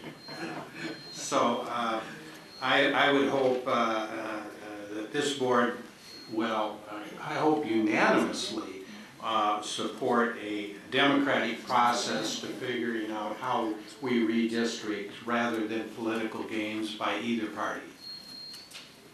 Supervisor Gatlin. Thank you, Mr. Chair. I, of course, echo everything that my past few colleagues as well as the speaker said, and we do support this resolution. The reason I support it is the money, the dollars is going to save the taxpayers. Currently, the way they draw the lines, whether it be one side of the aisle or the other, they're hiring private attorneys to do the work, which is costing taxpayers lots of money. If we use the Legislative Reference Bureau, there is no limited minimal cost to the taxpayer. I understand in the state of Iowa that many states are trying to pattern this off of. They spend about $600 to do this, and that's to rent the vans to take the people around to show them the borders. Thank you. Thank you. Supervisor Stroffnagel. I'd like to thank supervisors, I'd like to thank administration for taking this resolution up. And I support the resolution and hope that our colleagues do as well as the rest of the counties who haven't jumped on board to bring this forward. I think there's about 52 of them now. Thank you. Supervisor Conlon. Well, I'm sorry, Jerry, but I think it won't be unanimous. My biggest problem with this is I think this is not democratic. It's actually a little bit less democratic in the sense that you are offloading, who picks the nonpartisans? I've never met a nonpartisan person in my life. When everything is said and done, everybody has a certain, a certain bias one way or another, rightly or wrongly, regardless. I mean, you can't have a brain without being somewhat partisan one way or the other. It's just impossible. So who picks this? So you got a panel that's picked by whom? The Republicans? The Democrats? How does this work? I mean, right now, at least now we know who's responsible. It's the people we elected. Now we're going to elect people to select people that are not accountable. That's the whole, that's actually non-democratic. So I just don't think it's laudable to say we don't want the politics to be in this, but I don't see a way to get it out. And I think this is the wrong way to go because you're actually putting you even at more distance from the electorate. And I think that's a mistake. Thank you. Supervisor Mortimer. I'd like to comment too that I appreciate this coming before the county board, and this is an important issue for discussion. And I've also been hearing lots of conversations about this at Eggs and Issues breakfasts, round the table, and it's a very good conversation. I had the privilege as a transfer student in my undergraduate years at UW-Eau Claire to have 2 semesters with the legendary Carl Andreessen for con law, constitutional law, and we covered a lot of the gerrymandering case law in his classes. And I do remember that whenever a party was out of power, it was often the other party that was very interested in bringing issues like this to reform the system. And I thought it was interesting that in what's before us, it specifies nonpartisan commissions, and I do agree with my colleague to my right that nonpartisan commissions are a hard thing to define. And in fact, in my 15 years of living in Cook County, Illinois, I know what nonpartisan commissions are, and they're not nonpartisan in most cases. Also, I think it's important to point out, as one of our speakers today, that on Monday the U.S. Supreme Court accepted Gill v. Whitford, and this is a case from Wisconsin that will be deciding whether or not the Wisconsin redistricting was an overreach or created a partisan advantage that violates the constitutional rights of Democrat voters. I think it's a good situation to have the court deciding this case, and a favorable decision for Democrats will cut into GOP electoral majorities. And I think that's a good way of addressing. Certainly there are problems. Certainly we don't have the best situation or solution, but I do think that the U.S. Supreme Court case is the best way of addressing the problems. And lastly, with this issue that we're discussing, it almost makes you think that there's a problem. It almost makes you think that we have a system that's broken where a party in power, when it holds the governor, the assembly, and the Senate in the state, can redistrict for their own partisan advantage, and that they would remain in power election after election after election. And that's just not what happens in our state. And I would turn our attention to the Blue Book. In 2015, 2016, this is the Wisconsin Blue Book, page 844.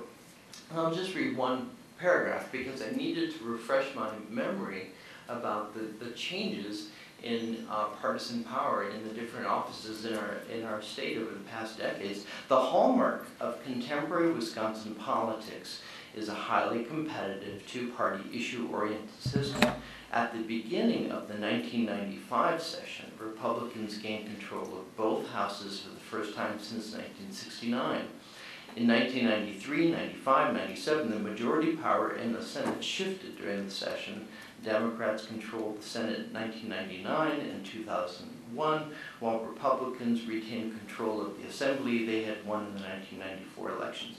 For the first time since 1982, a Democrat was elected governor in November 2002.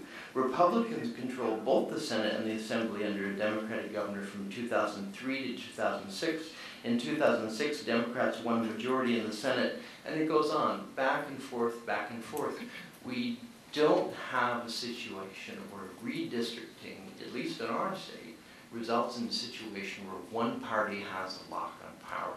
And just because of the phrasing of nonpartisan commissions, I'll be voting no. Thank you. Supervisor Buchanan. Thank you very much.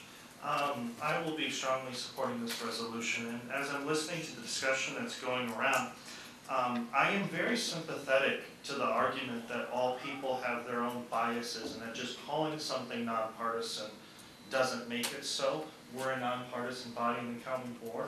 All of us have political leanings which influences how we vote, not in a negative way, just how we view government. That being said, we had for a long time in Wisconsin the Government Accountability Board. You see in Congress the Congressional Budget Office. We do have examples of people who may have personal feelings about government that go one way or another, but are still able to come together on boards and commissions and have a nonpartisan view.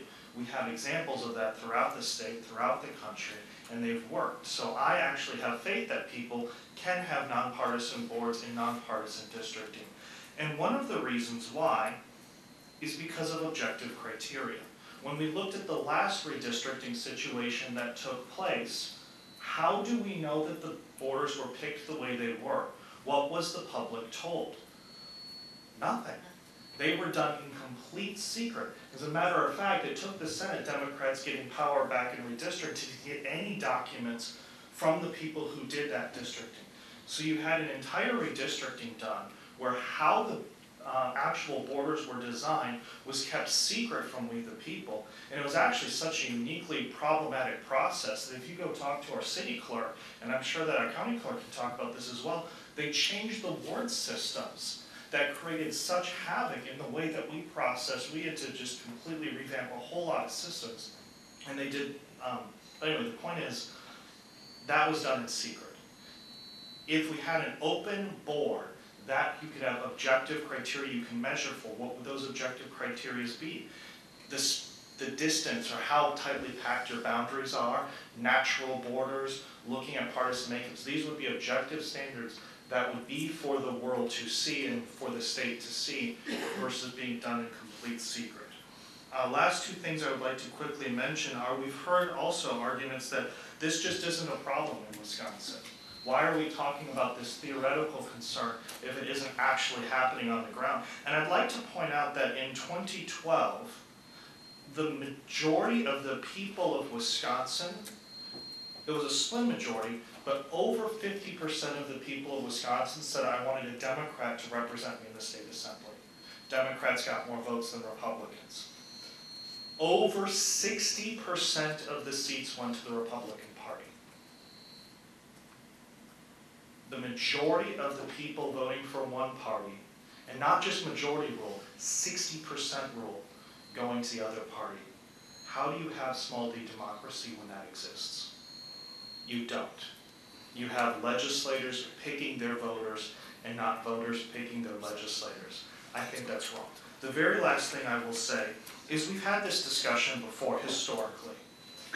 And that was before when we made the decision to have a one-person, one-vote system. You see, you used to have districts all across the country, state legislative districts, congressional districts, that weren't proportional. You could have one district that was 5 or 10 times the size of the other until it took people stepping forward and it took court cases to say, no, you actually have to redistrict every 10 years to have proportional representation. And we heard these same arguments before. Oh, this is just one side picking on another issue. But it got to the very fundamental core of allowing people to make their own decisions on who will represent them. So I'll be enthusiastically voting yes on this because we've seen people be able to be nonpartisan on other boards throughout the country. We've seen factual, undisputed evidence that this is a problem in Wisconsin. And we've seen that there are ways that we can do it, and it creates a more open and transparent system when the people who are drawing the borders have to do so in the light of day. Thank you very much. Thank you. Supervisor Gatman.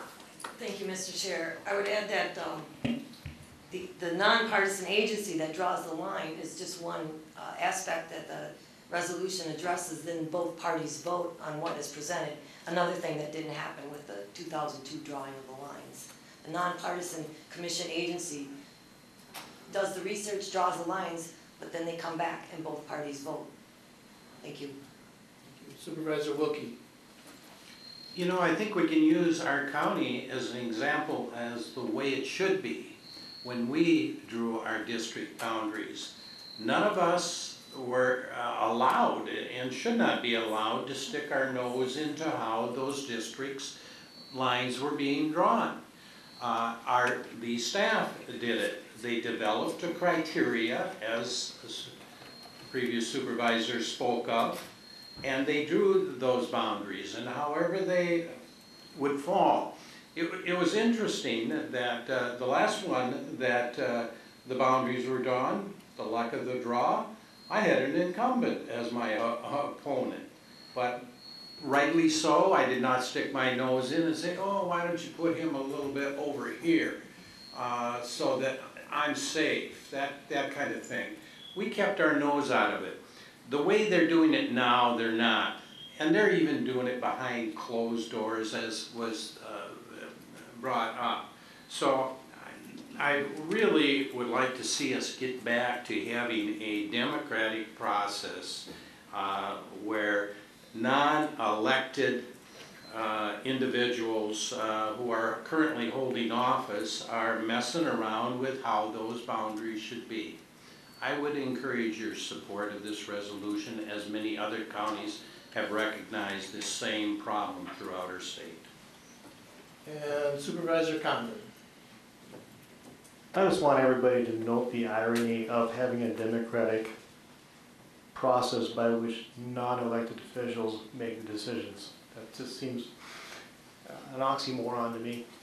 Thank you.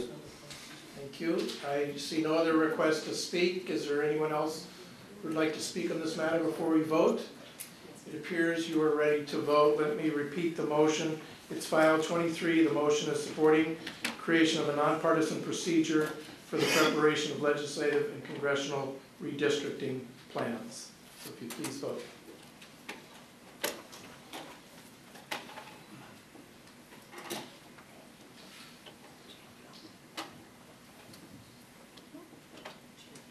Supervisor Gottman, yep. So,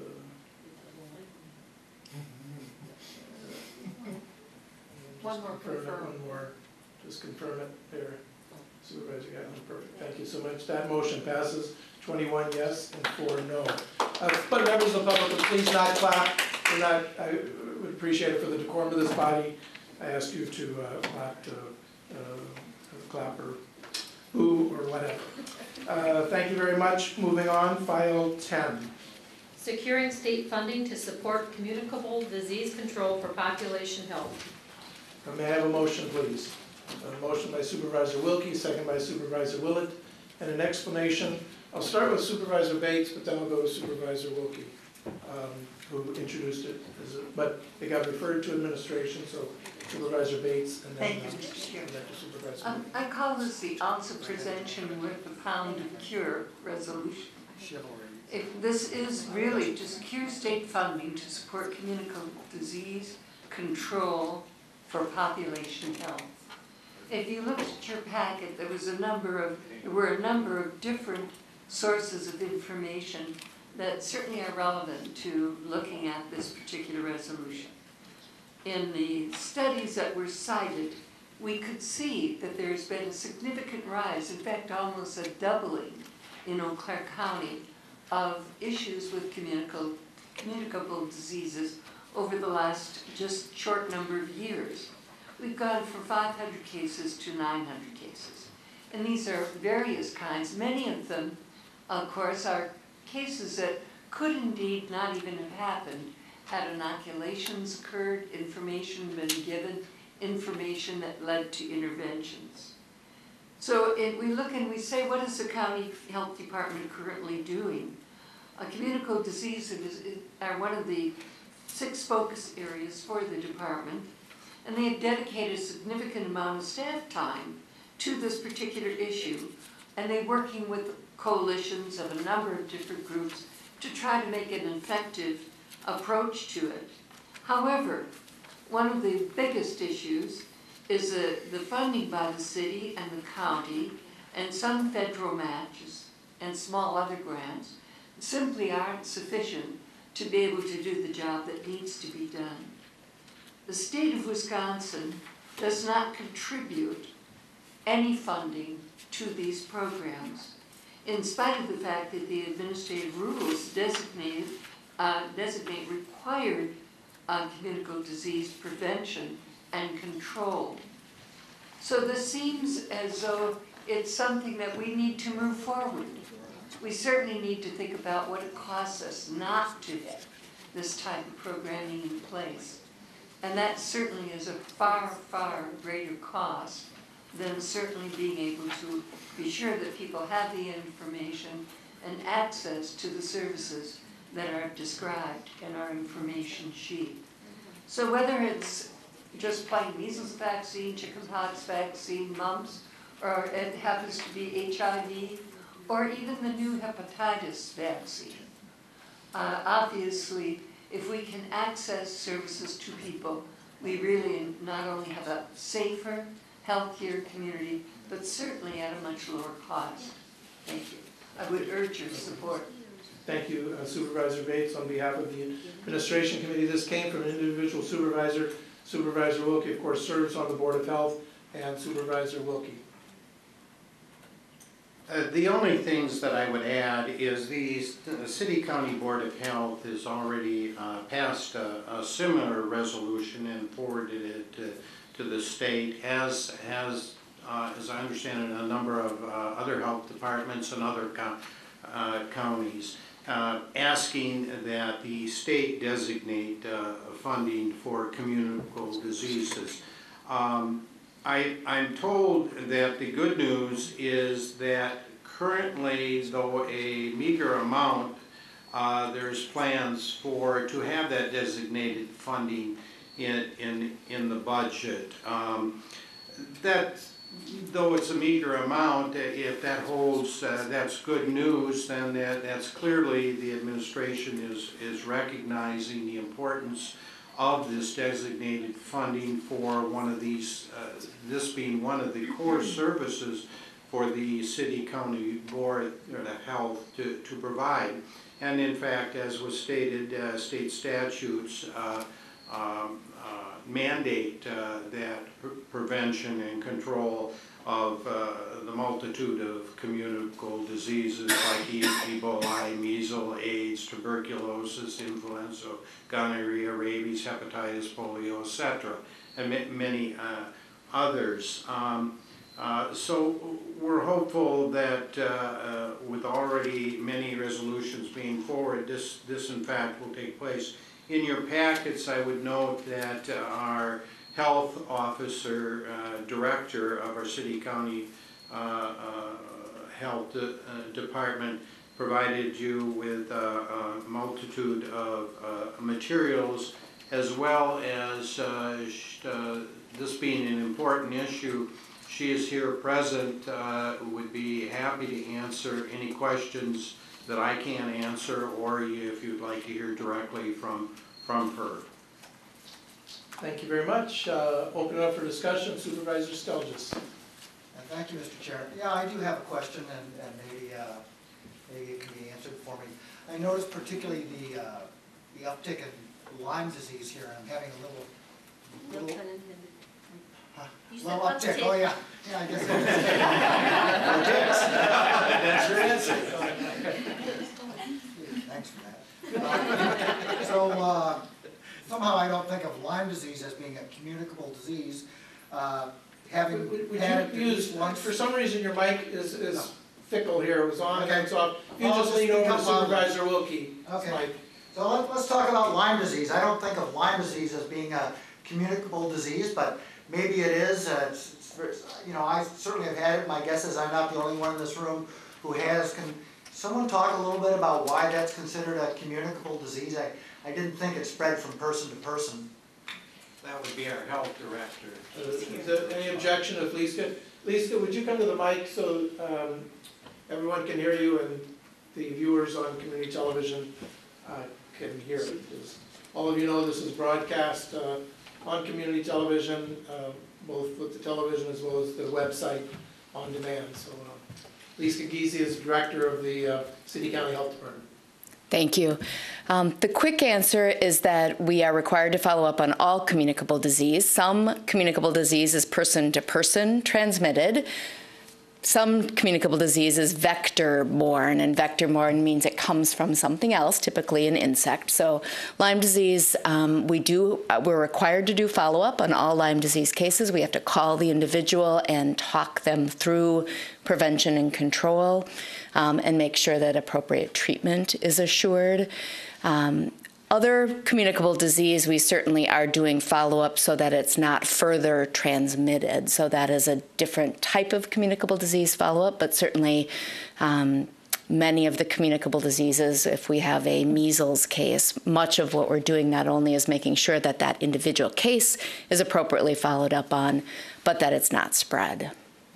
But it looks like the Lyme numbers are a big percentage of the.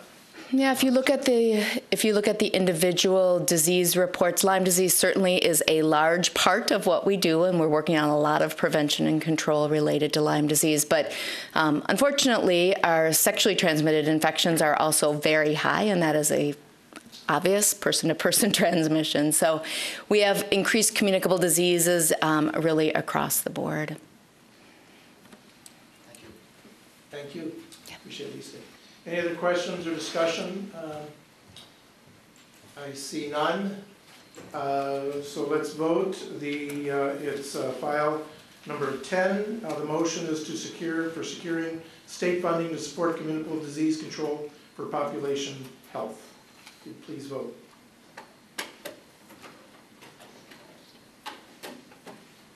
And that motion is adopted unanimously. File 19. Requesting resolutions to be considered at the 2017 WCA Annual Business Meeting. I have a motion, please. Motion by Supervisor Gatman with a second by Supervisor Miller and an explanation by Supervisor Bates. Thank you, Mr. Chair. As you look at this resolution, you'll see there are seven separate resolutions passed by this county board that will go on, if this is passed, to the WCA board. This is the beginning of a process that actually determines whether or not they will be supported or whether they're duplicative of what has already been considered by the board and is part of the platform of the WCA already. Eau Claire County has, throughout the years, certainly been an active participant in helping to determine the state support of certain resolutions. And as you read through these, I hope you will support their going on for that consideration as well. Thank you. Thank you. Any questions for Supervisor Bates or any discussion on this motion? I see none, so please vote on file 19, and the motion is requesting resolutions to be considered at the 2017 Wisconsin Counties Association Annual Business Meeting. And that motion is adopted unanimously. Moving on to file 30. Authorizing increase of 1 meal site worker FTE from 3.75 FTE to 4.12 FTE. May I have a motion? A motion by Supervisor Miller, a second by Supervisor Leary, and an explanation by Supervisor Miller. Yes, thank you, Mr. Chair. This request is coming forward, well, let's back up a little bit. There was a pilot project that took place at the senior center a number of years ago, instituting an evening meal twice a month. And as a result of the popularity of it, there were volunteers and staff that were involved in helping it continue on. Now we would like to move away from having higher paid staff working there any further and having one of the current meal site workers just pick up like an hour and a half worth of time to cover that evening meal site. And that's really what it all only amounts to, like an hour and a half a month. There will be no additional funds necessary or tied in with tax levy. This would all come under the state and federal resources that the ADRC already has for the meals program. Thank you very much. Any questions for Supervisor Miller or any discussion on this matter? I see none. It appears you're ready to vote, so please vote. The motion, it's file 30, authorizing increase of slight increase for the meal site workers' time. That motion is adopted unanimously. File 31. Replace one FTE volunteer coordinator position, grade G, with one outreach coordinator position, grade I. And once again, looking for a motion. Motion by Supervisor Willett, second by Supervisor Cronk, an explanation by Supervisor Miller. Thank you, Mr. Chair. For some of you who've been on the board for a while, you remember we used to have the Department on Aging, which primary focus was really the Meals on Wheels and congregate meal sites for the most part. And we always had a volunteer coordinator position tied in with that, primarily to help get volunteers to deliver those meals and get to the homebound seniors. Well, in 2008, when the program went more to the Aging and Disability Resource Center and expanded all kinds of programming within that agency, the volunteer coordinator person suddenly was doing much more than just for the meals program. Helping line up volunteers for Strong Bones program, which is building strength and balance for elderly. There's a stepping on program, it's a falls prevention situation. There's a healthy eating program and so on. Plus, now she's doing the website, the Facebook, and helps with the online event registration, and just has been doing general outreach efforts for the department. So that position as volunteer coordinator has definitely expanded over the last 7, 8, 9 years. And it came to be that the title wasn't really totally appropriate any longer because of the outreach efforts. And so the program director brought this forth to the board and to Human Resources and said, oh, we need to change the title and also, which in turn would change the step and the grade on the classification. And when this came to the ADRC board, we went, she's getting a whole, just there we go. She was getting a whole $1 an hour raise, and it was like, oh my God, after 9 years. However, it puts her also in a position to be able to advance on the step chart as well. The ADRC board obviously unanimously supported this whole concept, and as did Human Resources Committee, and I urge your support as well. Again, the money is coming from federal funding, it's no tax levies. Thank you for the explanation. Any questions for Supervisor Miller on this matter? Any discussion? Supervisor Olson. Thank you. We just, went through all these reviews. We did the wage studies. How did this get missed? I'm not sure if it was one that was incorporated in the random samplings that were taken from the different departments, but it was, and we're trying to correct it. Administrator Schaaf might be able to help answer the question too. Well, and I think that as part of this, I'm sorry, you're likely to Just a second. Okay, now you're on. Okay, you're likely to see these happen at different intervals, because making sure that our position descriptions are consistent with what the job actually is an ongoing job. It's not a once and done. And so even though we did the classification analysis in a set year, we continue to constantly look at the relationship of employees' positions within the structure of the department. So it isn't unusual to have this type of a request come up at various times. Supervisor Wilkie. Question, changing the name from volunteer coordinator position to outreach coordinator position.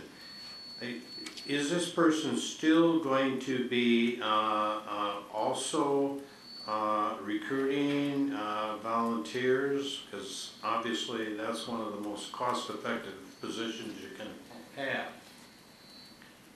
Yes, she'll still be doing some volunteer recruitment as well as all those other expanded job duties that she already has taken on. So it's a title change that's more reflective, however, of the broader picture of what she's doing, that outreach type of thing.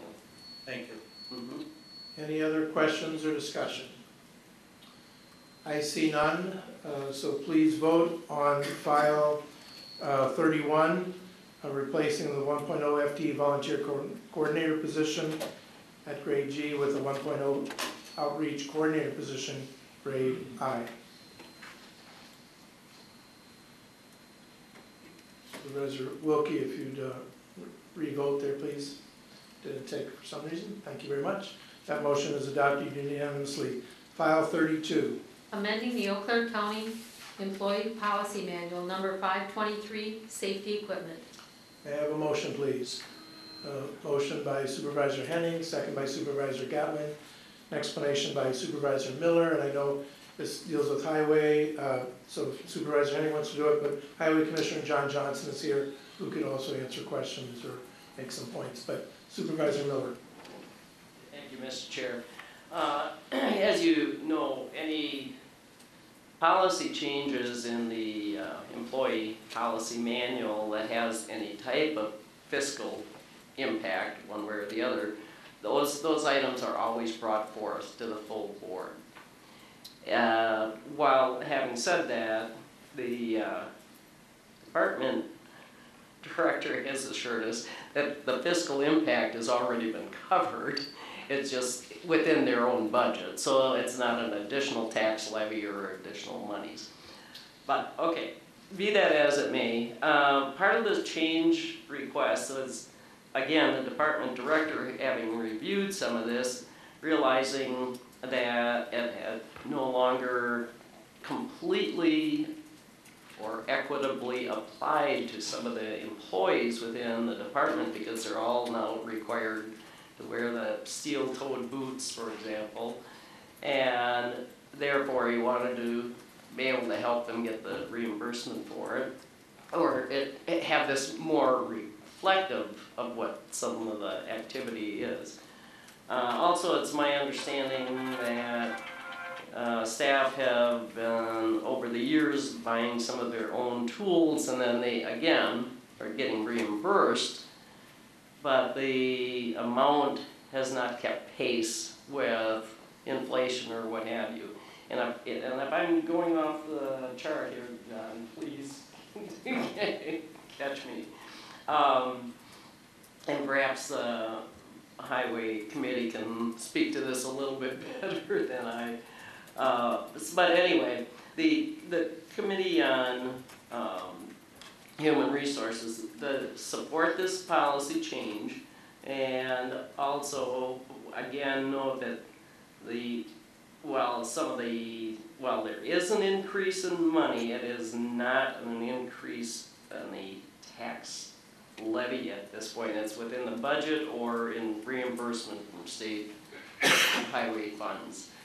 And again, please feel free to ask John a little bit more if you have a lot of questions there.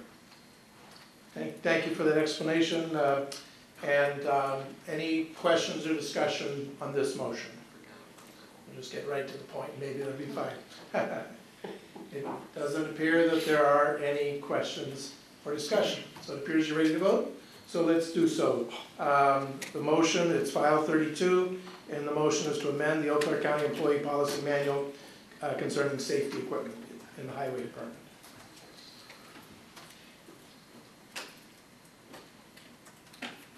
Supervisor Pagonis, if you do that one more time, thank you very much. Motion is adopted unanimously. Thank you, John, for being here. Okay. Oh, that's right. Okay, sorry. File 17. Amending the 1982 official zoning district boundary map for the town of Washington. I have a motion, please. Motion by Supervisor Lavelle with a second by Supervisor Olson, explanation by Supervisor Gibson. Thank you, Chairman Moore. This rezoning petition is to rezone 5 acres from AR district to A2 agriculture residential district. Okay, would you use Supervisor Lavelle's, the county clerk will follow up with the microphone company, but Supervisor Sturgis has kicked out Supervisor Miller's and now yours, so I'm not sure what's up. But all right, thank you. thank you. You hear me now?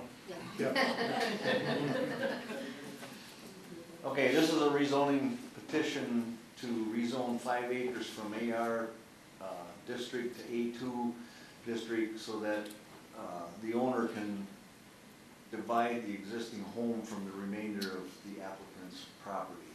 This was, hearing was held at for the town of Washington. Town of Washington approved this unanimously. This also conforms with the Eau Claire County comprehensive plan and also the town of Washington's comprehensive plan. And this came to the Planning and Development Committee and we voted in favor of it 5-0 also. So I would recommend approval. Thank you very much for the explanation. I'll note Matt Michaels is here, Senior Planner with the Planning and Development Department. Questions or discussion, Supervisors Stelgis? Is that working now? Yep. Okay, good. Maybe Supervisor Gibson or Matt can answer this. It's more just questions. The existing AR zoning, that's the first question, does that preclude the owner from selling that part of the land? And that's why they have to go to A2? So that's the first question. And the second question is that in the discussion in there, it talked about that there was no, when a rezoning was done back in 2000 and whatever it was, 3 or 1 or whatever, some time ago, there was no restriction put on the remaining land, which I assume remains as A1. So with this action, is that not necessary or is it now being done? Just clarification so I understand better. Supervisor Gibson, can you answer that, or would you like Matt to? Sure. That was a error on somebody's part that it never got listed on the deed, and basically the rezoning, the AR rezoning really doesn't apply, so in order to split this land off, it has to be rezoned in order for him to maintain the 5 acres of property for the home. And actually this corrects the errors that were made back then. So if someone has a property that's zoned AR, part of their property is zoned AR, part of it is A1, they can't sell the AR portion? So that's why they're doing this? Well, they can sell that portion that was rezoned AR because the rest of it has to be landlocked, deed restricted, or not landlocked, but deed restricted so that it can't be divided or sold off. The remainder? The remainder. The A1 part? Correct. So how, if this action takes place, how will that now stand? Can that A1 It never got registered, so it didn't occur. I don't know, Matt, if you want to add more. I'm pretty Is there any objection? I don't know why they have to rezone it if they just sell it as Supervisor it is.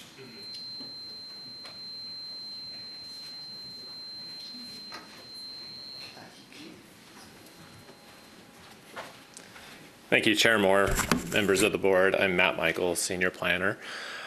Just to kind of, I guess, going back to the original intent of this, normally an AR rezoning is for a residence, farm related for the family of the farmers. Now, this is property that has never, at least in recent history, been actively farmed. There's some timber on the eastern portion of the property, the remainder piece, if you will.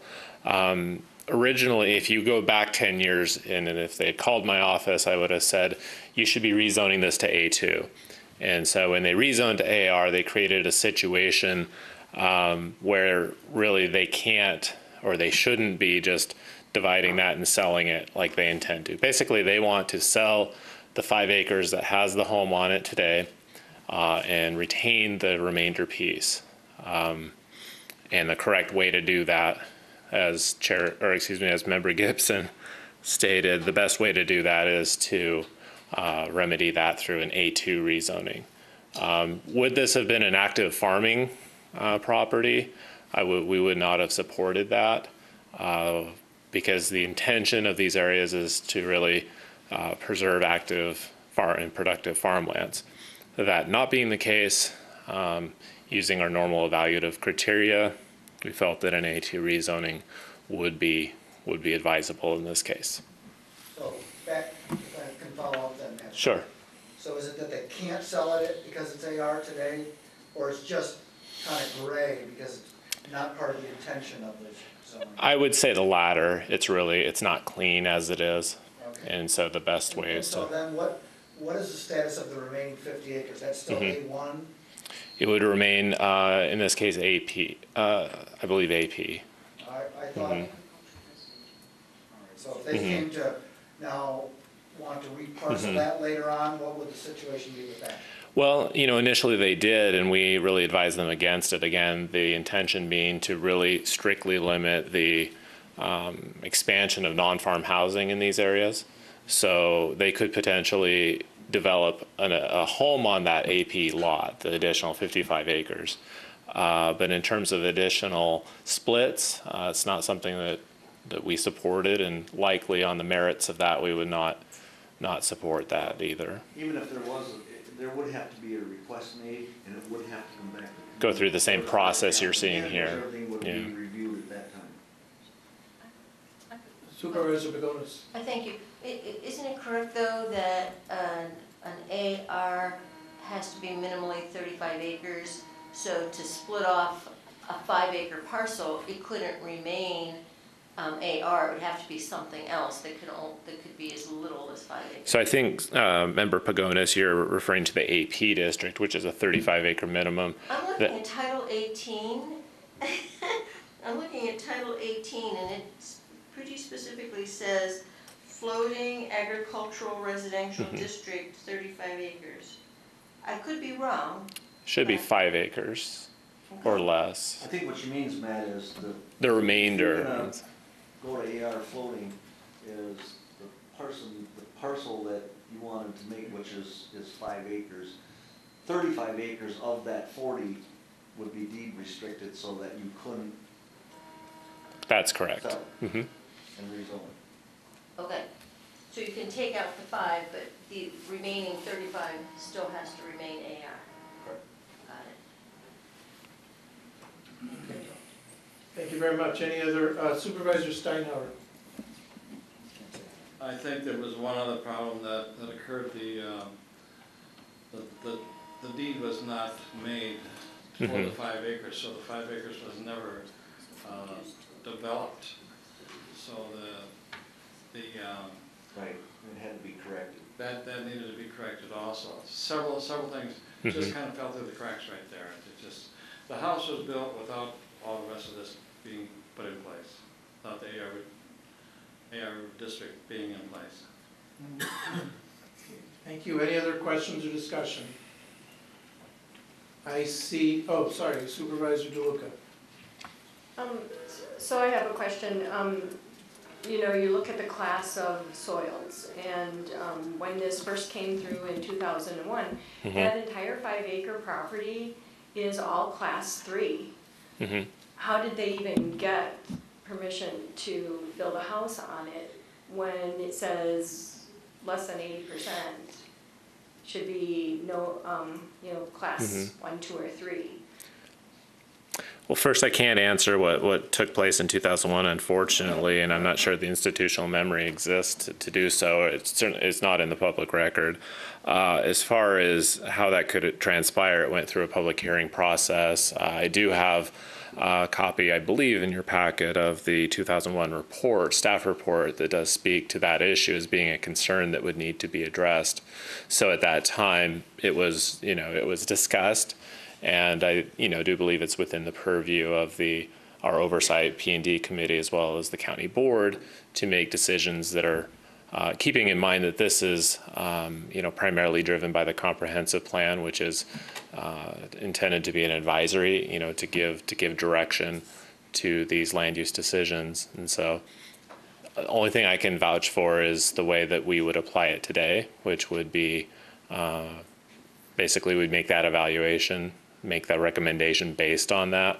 And then again, through the public hearing process, which permits some discretion to decision makers, they may say yes. So in this case, because it's developed with a home, et cetera, it's an issue that, unless we could order them to remove the home or something. Right, no, I understand, it's kind of a moot point, but does this then, if you look at the other 54.4 acres, there is a lot of class 3 soil, potentially farming soil on there. Does that make it less likely that they will be able to split or parcel this? Because now once you've got that home and the 1 acre, that 5 acre house, then the concern is that they'll continue to break down the rest of the property. Supervisor DeLuca, I would say that would definitely be an important consideration in any future proposals to divide the land. We look at not only that soil type, but we look at historic productivity and just overall appropriateness for farming, meaning there's some areas that are very productive that are not within our, prime farmland classifications. And there's also some properties that have good soils, but poor conditions you can see that over the last century, they haven't been farmed for various reasons, usually topography. So we'd certainly look at that. And as I mentioned previously, the property owner did explore that option, I think, of creating 3 splits, to which we responded unenthusiastically. And we're seeing basically what we have here, which is that for a number of reasons, including the fact that a bank loan, typically people that want to buy the house, they're not going to be purchasing entire 60 acres. Neither would they have anything to use that for, but in terms of lending, it would be, challenging for a lot of people. So the idea of parceling the 5 acres with a remainder piece, which would have to be subject to, further public process if they wish to divide it, would be, was the route that we recommended. Thank you. Thank you very much, Matt. Any other questions for Matt or any other discussion on this motion? I see none. So thank you very much. Thank you. Once again, we're on file 17, and the motion is to amend the 1982 official zoning district boundary map for the town of Washington as described. So if you please vote at this time. And that motion is adopted unanimously. File 33. Granting an easement to Northern States Power Company at the Altoona Highway property. I have a motion, please. A motion by Supervisor Henning, second by Supervisor Willett, and an explanation by Supervisor Henning. I'm going to divert that over to the Highway Commissioner. The Highway Commissioner, okay. So John, if you come up to the mic here, please, that'd be great. So this is page 73 to 79 of the meeting packet. Good evening. This easement is a piggyback of one we approved earlier for Verizon to the communication tower. Basically what happened was Xcel Energy, also known as Northern States Power, requested their own individual easement, which I told them would not happen. They can work in the existing one that we just approved, but legally they had to have that under their own name in order to provide the gas to the generator for the communications tower. So it's just a legal step that we have to take and provide that easement for them to operate in that same piece of land. So that's all this is. Thanks for that explanation. Yep. Why don't you stay there just in case anybody's got questions? Any questions for Mr. Johnson, our Highway Commissioner? Or any discussion on this motion? Supervisor Conlon? We do kind of want that gas, right? Yes. Okay. Yep. So that way your phone will work and the backup generator will turn on and your phone will work. Yep. Okay. Right. Anything else? Okay, John, thank you very much. Yep. It appears everyone is, there isn't any other discussion, so please vote on file 33. The motion is granting an easement to Northern States Power Company at the Altoona Highway property.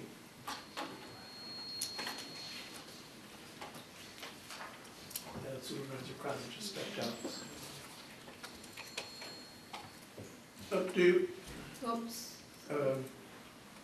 you want to vote on the highway shop? Okay, that motion passes unanimously. Moving on to file, I guess, yeah, file 25. Awarding bids for the spring 2017 tax deed sale of tax delinquent property, directing Corporation Counsel to prepare quitclaim deeds, and directing the county clerk to execute said quitclaim deeds. May I have a motion, please? Motion by Supervisor Conlon, second by Supervisor Schroffnagel, and an explanation by Supervisor Dunning. As the documents at the back indicate that there were 3 parcels that were bid. The minimum bids were exceeded in all cases, and we have actually made money on a couple of them, so it was kind of that's a good deal. One of them was a very narrow site, the other ones were there, but we've made $23,603 on the net profit and loss on that. So I had to request your approval of these transactions. Thank you for the explanation. Any questions for Supervisor Dunning or any discussion? I see none. So let's vote on file 25, awarding the bids, various bids for the tax deed sale of tax deed property. That motion is adopted unanimously. And our last item of business this evening, file 27. Authorizing payment of vouchers over $10,000 issued during the month of May 2017. You find that on pages 93 to 94. May I have a motion, please? Motion by someone? Okay, Forsythe, second by Mortimer. Thank you. Any questions on this? Supervisor Lavelle. Thank you, Mr. Chairman. On 33, U.S. Postal Service, that's always 20, is that a contract at $20,000? It's always $20,000, or they always have it? Okay. Okay, County Clerk Loomis, I think, can answer that. Or, yep.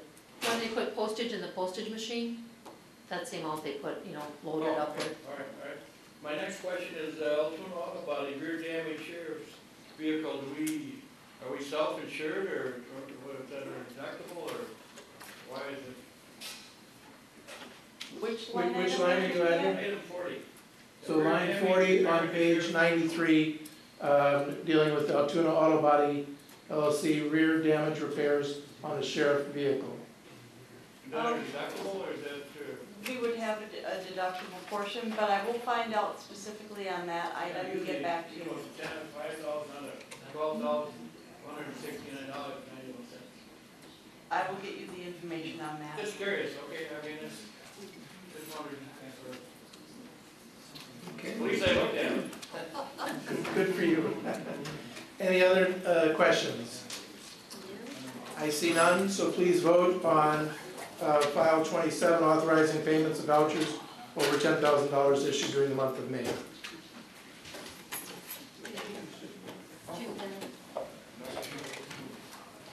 And Supervisor Bates and Henning and Anton. Supervisor Anton, if you re-vote, it didn't take. Henning or Bates. There we go. Thank you all very much. That motion passes unanimously. we're at the end of our agenda. Thank you, everyone. Great. Have a good month. We'll see you July 18th at our next meeting, if not sooner. Thank you, everyone.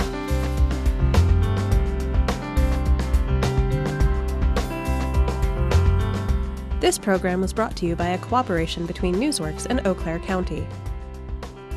Newsworks is made possible by continuing community support.